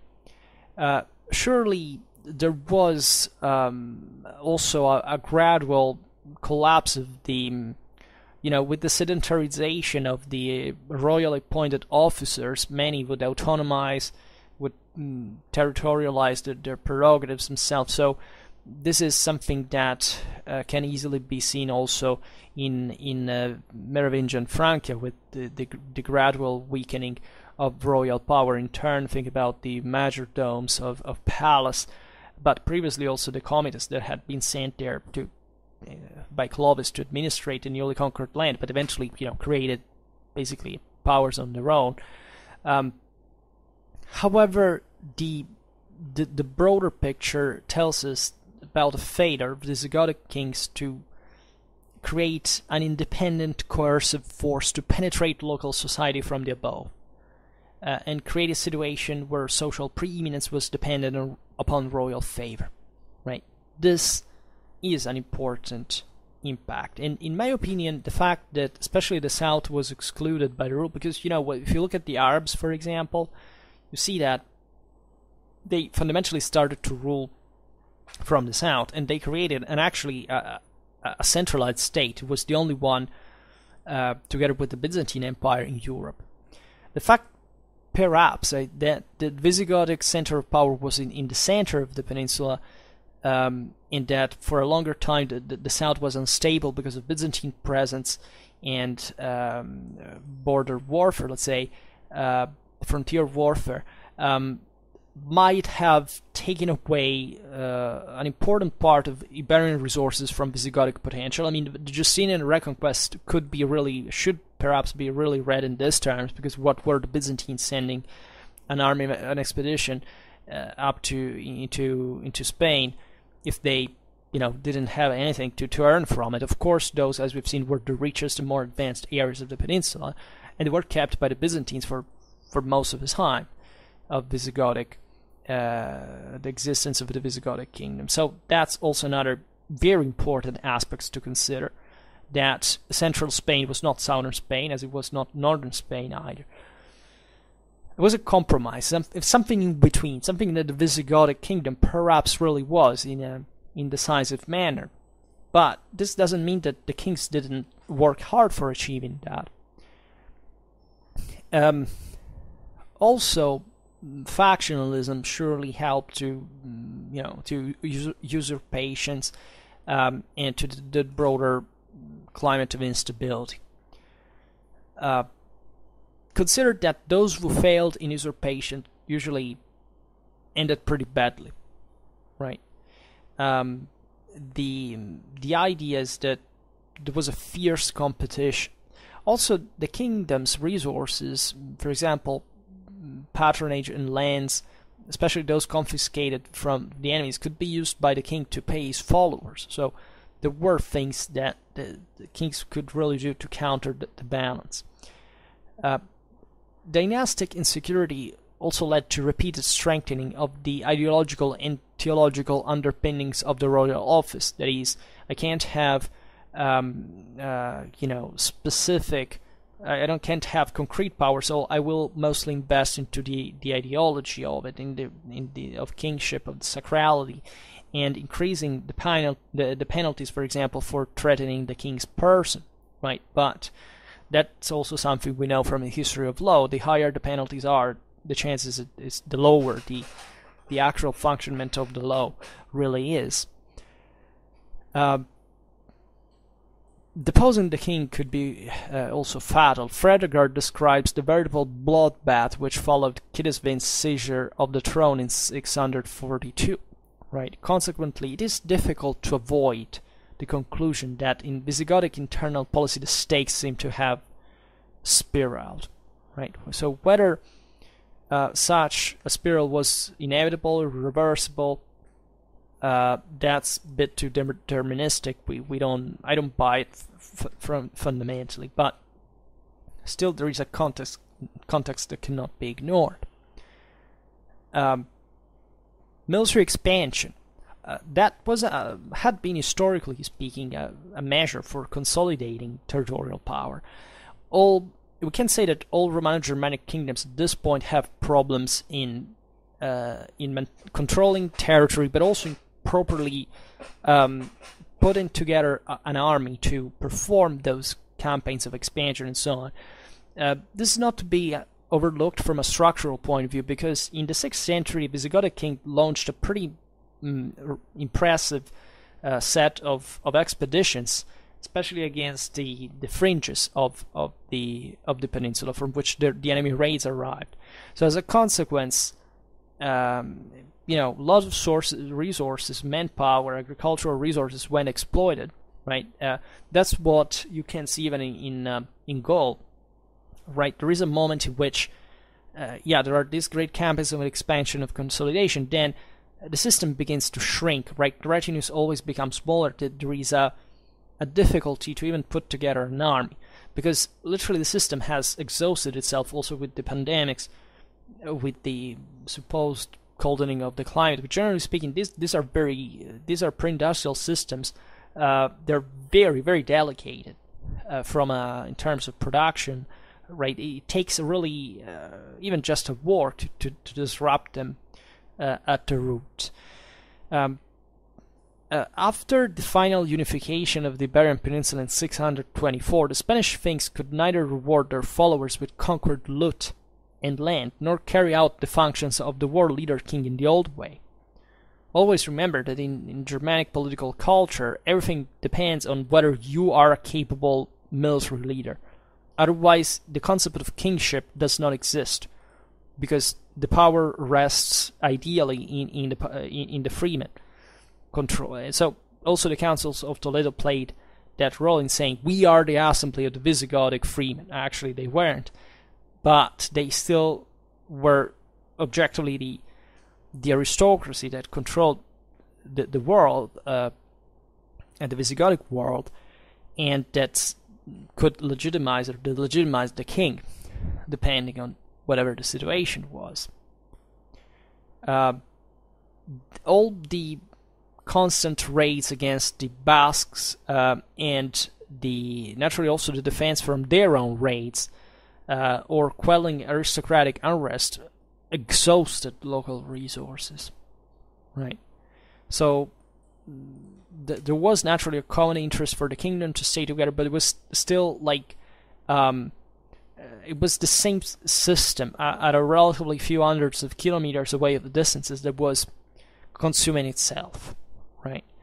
problems of raising a royal coercive force is, as we've seen, were pretty serious. This may have contributed to the inexperience of Visigothic armies, especially during the 7th century. I mean, previous to the rapid collapse of the kingdom in 711, right? Consider the army of the Arab Caliphate and its Berber subjects were battle-hardened enemies, so that does make a difference. But even in here, I honestly don't think that we can speak really of a structural lack of military effectiveness. Who knows the story, more or less, there is this pretty important sense that there was a betrayal from the side of the nobility during the invasion, and that surely doesn't speak for a cohesion. So it explains a major defeat, right? Even so sudden, so quick. But it doesn't necessarily speak for the actual quality of the Visigothic army, in my opinion, because we always have to stress, that guy lost, so it was weak. Not really. I mean, there were realities that were... I mean, all these realities were pretty average in their own kind, right? It's like when, I don't know, the Carolingians conquered the Longobards kingdom, or anybody else for that matter. I mean, it's not because the Saxons or the Avars or the Longobards were, I don't know, necessarily bad. They were average. They were even average good for the time, right? They weren't what they had been before at a point, but let's be honest, the exception there, the true exception, was the Carolingian army. It was a hell of an army. It was a professional one. So it's not that the other was bad or weak. It was just that, that was a giant, for example, for instance, just on its own. I mean, in terms of sheer size, of scale from which the military resources were drawn, right? It was a giant against midgets in a way, but it also, right, the military standards are always there, right, especially from an individual point of view. I mean, we can't think that I don't know, a Visigothic chieftain by a magnate, let's say better, by the beginning of the 8th century was a hell of a literally almost of a knight proper, like in the sense of the heavily armored, tough, heavy cavalryman that with all its retinue and a functional way of, and that spent his life fighting, right, on horseback. So, yeah, we don't see much from this. We can't see much, but this doesn't mean that necessarily we're talking about under average, right, systems. Some people even said, Visigothic armies just fought against the Basques because it was a way of doing it. Every time a Visigothic king was elected, they had to show that to prove to be military competent. So what they do, they launch a campaign against the Basques, right? And some say, but the Basques were kind of underdeveloped people. They were not like the great armies of the Caliphate. So the Visigoths didn't have a great military experience. That's also not a realistic statement, right? Aside from the fact that fighting in the northern Iberian Peninsula takes a hell of a tough, especially logistical system in a way, because those are nightmarish places to fight in. Secondly, it's not that the Basques were primitives with clubs. They had their own aristocracies as well. They had their own military organization. They were tough, right? And they were, hard. Surely, maybe, yeah. I mean, in pitched battles, there wasn't maybe this great cohesion, this great aptness, this great habitude. Say better to great complex maneuvers. The same armies were all together, put together from different actors, some of whom were probably not even convinced and would just hope to take the place of to become the next kings and betray as a consequence. So, but I mean, we know how warfare goes. It's not that you can't say there is that specific reason. So now we have to determine what deterministically they have to fail. No, it may have been that the Visigoths could have even repelled the Arabs for maybe just for a while, but still enough to make an important difference in some way. There is an example from the Visigothic king Bamba, that having heard that his general Paul, whom he had dispatched to quell an uprising in Septimania, had himself rebelled and been proclaimed king in the east, which is interesting because it tells you even how he didn't just march, etc. You know, there was all this problem of kingship to boast, right? And this is already the ideological side of the Visigothic dynasty. So the king in the east was right, as if Septimania was who knows what, but you know, that's specifically still within the mental boundaries of that royal ideology of the Visigothic king, right? So what he does, what the king does, is that he launched a campaign against the Basques, right? And Bamba's position at the time on the throne may have been fairly insecure. He had been elected rather than inheriting the throne, and having himself anointed, the Visigothic kings also were anointed like the Frankish ones. It seems that he had launched this Basque campaign to demonstrate his military capacity to those who doubted his ability. Right? You were not a man if you had not done the ritual campaign against the Basques. Right? And this is important because, you know, Visigothic Gaul at that point was in uprise. And what does he do? He goes to fight on different people. So this tells how important it was, even after all, showing a military concreteness in the Visigothic war. It wasn't just something symbolical, right? It's just, let's see what you can do. And so these people were used to command, to think they were fundamentally military leaders in their nation. And even after the news that Paul's usurpation reached him, Bamba led his troops on a week's ravaging of Basque territory. Right? This has not only removed the possibility of Basque support for the rebels, which is another strategical option to take into consideration, but also it gave his army, so theoretically the political assembly, so theoretically the Visigothic people, right, at least as the royal army wasn't the entire thing, but it was still an important part of it, the chance to see that the king was a war leader who meant business. It gave them a period to hone their martial skills. It enabled them to demonstrate their prowess to him. It was a more important moral booster, right? So in the expectation of political and other rewards.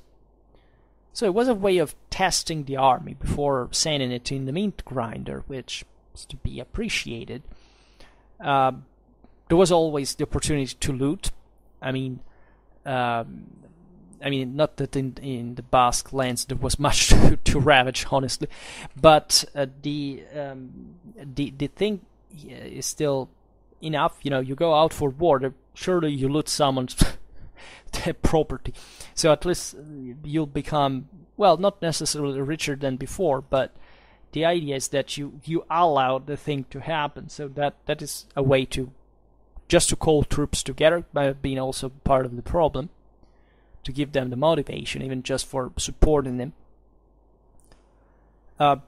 So I thought to conclude with some detail about properly Visigothic warfare, like how they fought, like there is some distinctive aspect of it. So to make the long story short, as we were saying in the very beginning of the video, we will make a video on Germanic tactics. Actually, in part we already did. It's on the video on the chapter, the Strategicon, about the blonde-haired peoples, right? That is from the 6th century. It fits, broadly speaking, all the Germanic populations.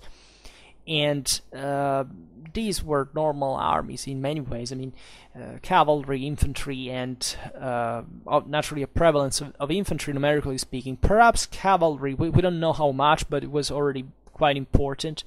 And the more, especially towards the 8th century, it had probably remained. As we'll see now, even archery, etc. But you know, it was a pretty standard army for Western warfare standards, so there isn't much to add in this sense. But there are certain interesting features we can observe here. For example, Christian liturgies came to feature prayers for the victory of the army. Right, such prayers especially hoped for triumph over pagans and barbarians, broadly meant. This is fascinating because it shows unequivocally how flexible the concept of barbarian actually was, and how the same Visigoths actually had embraced a part of Roman international, phraseology, let's say. And this is important because it also speaks for the properly from the imitation, Visigothic imitation of the Byzantine Empire through the councils of Toledo, through this ecumenic power, Orthodox Christianity.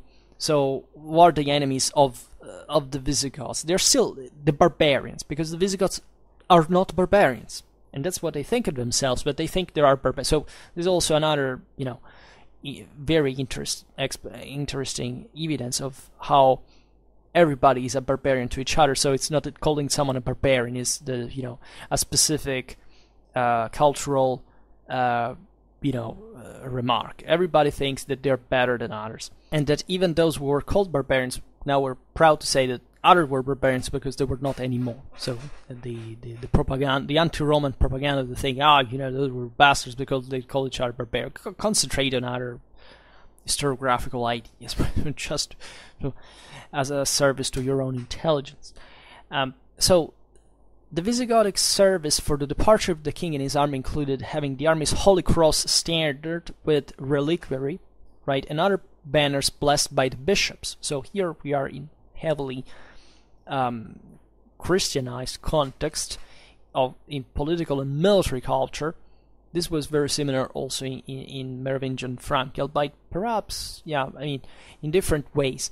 But the Visigothic service also for a departing army used the phrase ad ultionem, so to vengeance, which naturally, almost as a chorus, right, that actually reflects also in here the idea of naturally of a righteous war, right? This is not just to victory. This is to vengeance. To the idea that somebody had caused a pretty messed up thing that you have to wash with blood. The ultio in Latin is a hell of an insult.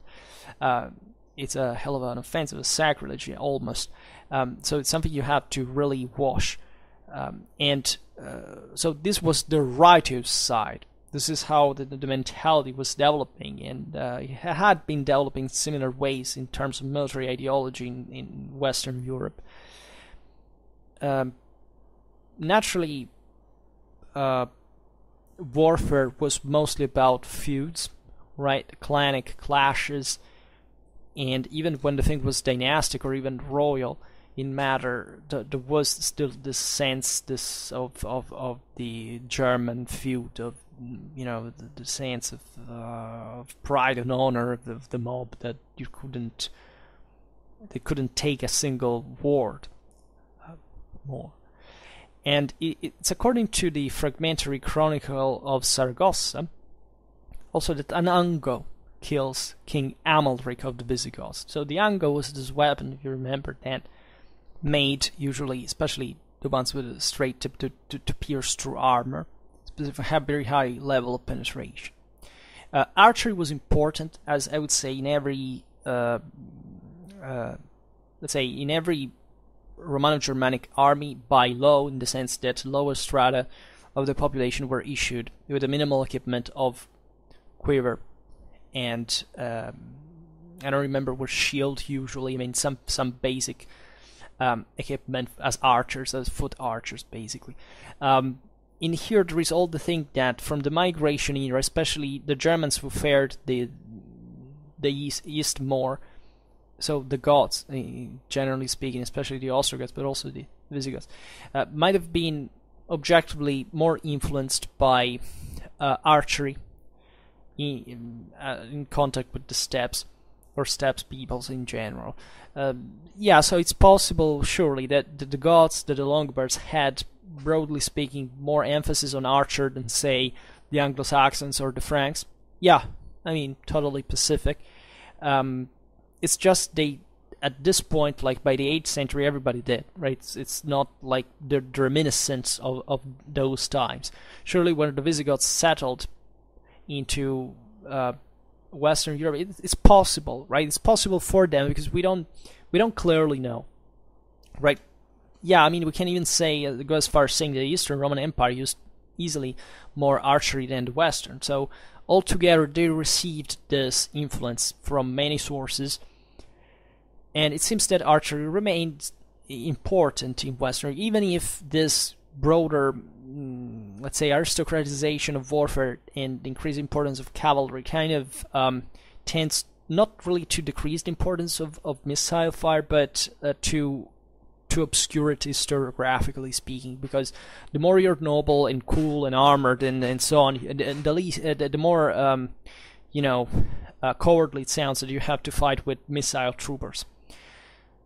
That's all a stereotype, a thing, a problem that even exists in the Germanic epics, right? It's all but exactly because it exists, it actually reveals that archery was there and it was important. Regarding ambushes, too, I mean, we have a few evidence of this. The Visigoths destroyed a Frankish army invading Septimania in 589. A small force of Goths attacked the Franks whilst the latter were having a meal. Which, I mean, it's not necessarily a matter of ambush, but rather, the others didn't have much of a discipline or reconnaissance. The Duke Desiderius was instead less fortunate during the pursuit of a possibly feigned flight by Visigothic troop, while in the 70s of the 7th century, some of Wamba's Visigothic troops were likewise caught by a sally by Paul's rebel warriors from the amphitheater of Nîmes, right, when they pursued too far. I don't know if you've ever been to Nîmes, but there is this beautiful arena that it was an imposing fortress for early medieval standards, of course, of most of Roman infrastructures would be, and just thinking that that were there, that those troops were, it's punching. Relatively to prisoners, the 2,000 prisoners taken by the Visigoths after their triumph over a Frankish army in 589, the one I said before, were eventually released and found their way home. But that's a broader political reason. Also, once you defeat an invasion of that kind at that distance, like if 2,000 Franks leave or die, it's not the problem. It's better that you manage to defeat them, so you show them not to do it anymore. Otherwise, punishments, it's not that the Visigoths were lenient towards prisoners or anything. In Visigothic Spain, specifically, remember the ultio, the idea of taking revenge of the offense. Well, usually defeated parties in those broader political clashes, or also with the usurpations, etc., could be maimed and publicly humiliated in front of the army and the people. The decalbatio that we were saying before was aimed also at that, but there were important physical mutilations as well. Similarly, the Visigothic campaigns against the Byzantine enclave of Spain were concerned with the capture of cities, so we see a bit of siege warfare, of course, also followed by serious sackings at a time. The Byzantine military doesn't seem to have had the capability to wage open warfare against the Goths. I mean, after all, the Roman territories in Spain were small at that time. It's a bit like in Italy. I mean, from the beginning of the 7th century, from this reconquered lands, there is no mobile army stationed there, so it's just militia, and they don't send forth for campaigning to the. What's the point, right? The enemy owns the whole interland. It's huge, and what the hell are you going to do? Just concentrate on the defense. That's what they would do.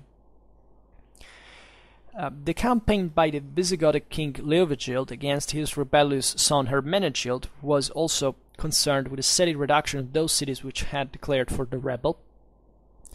Spain, also central Spain, as we've seen before, had important cities. So these communities were important for the military balance of Romano-Germanic kingdoms, especially in southern Europe, where naturally they were more developed and still alive, usually by in throughout all these centuries.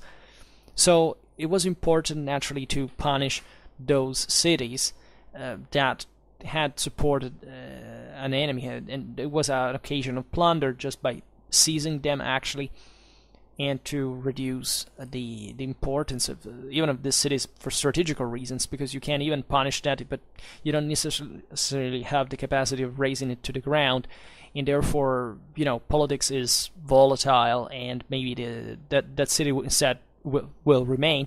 So it was important to concentrate the action even on those centers. After the reign of Sisebuto between 612 and 620, the Visigoths maintained also a reasonable fleet. There is this often overlooked modest capacities of Romano-Germanic kingdoms in the Mediterranean, especially to man fleets.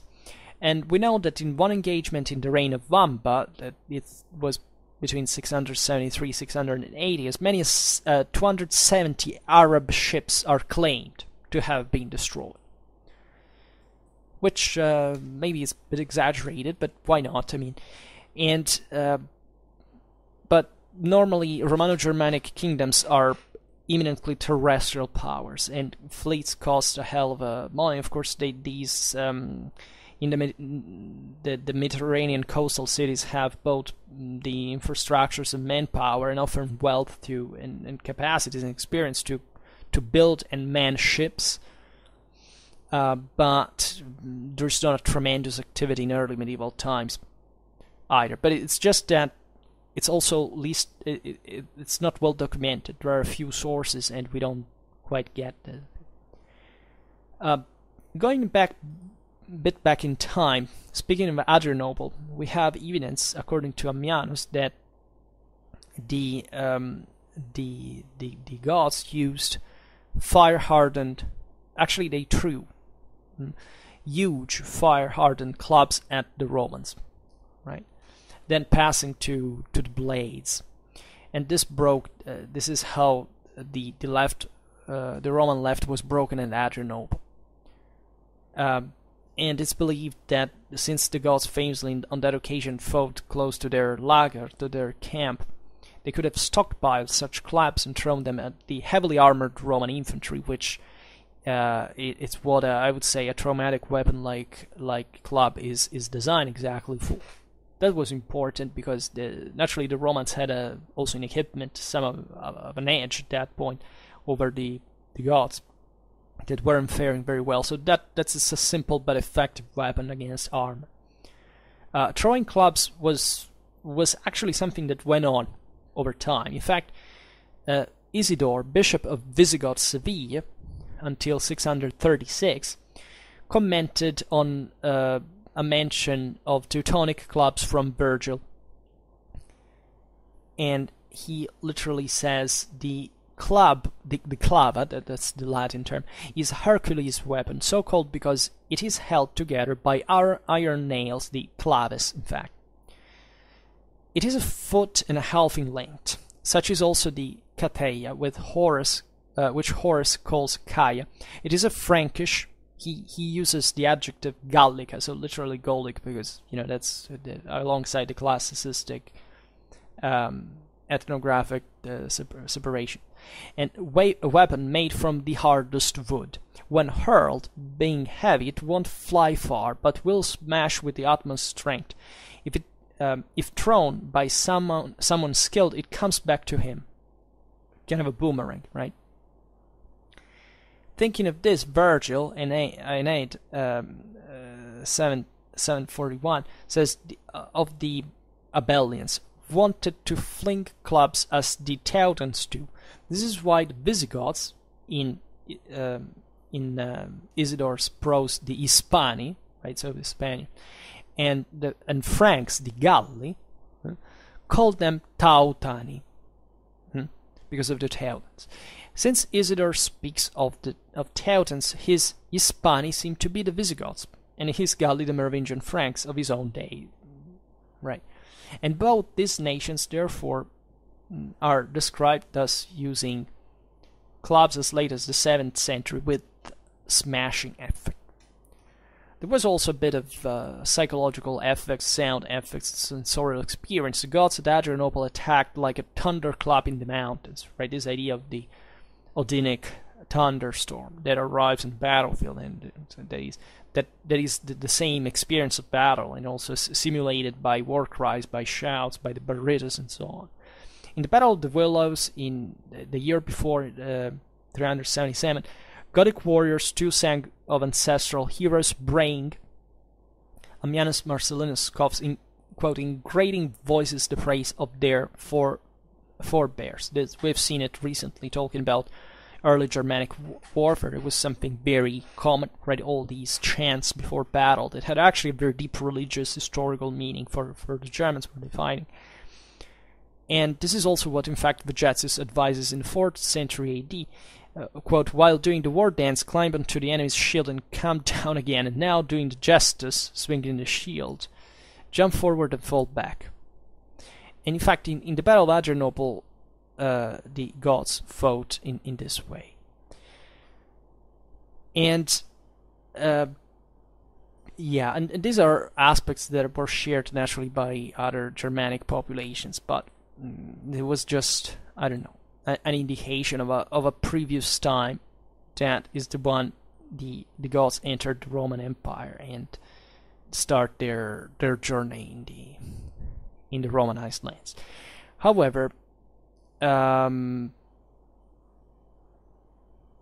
I mean that's pretty much it. We could naturally tell much more about the Visigothic army and Visigothic warfare, but I think this was a you know, interesting at least look at certain aspects of it to frame it a little bit better. And surely we will continue more in detail to discuss this specific realities, even the troops typologies, the tactics at some point, and so on. Anyhow, for now, I just hope that you enjoyed this video. If you did, please share it. Otherwise, leave a like or subscribe to my channel if you're interested in my upcoming content. And for now, I thank you heartily for listening to me. I wish you a nice time and see you next time. Bye.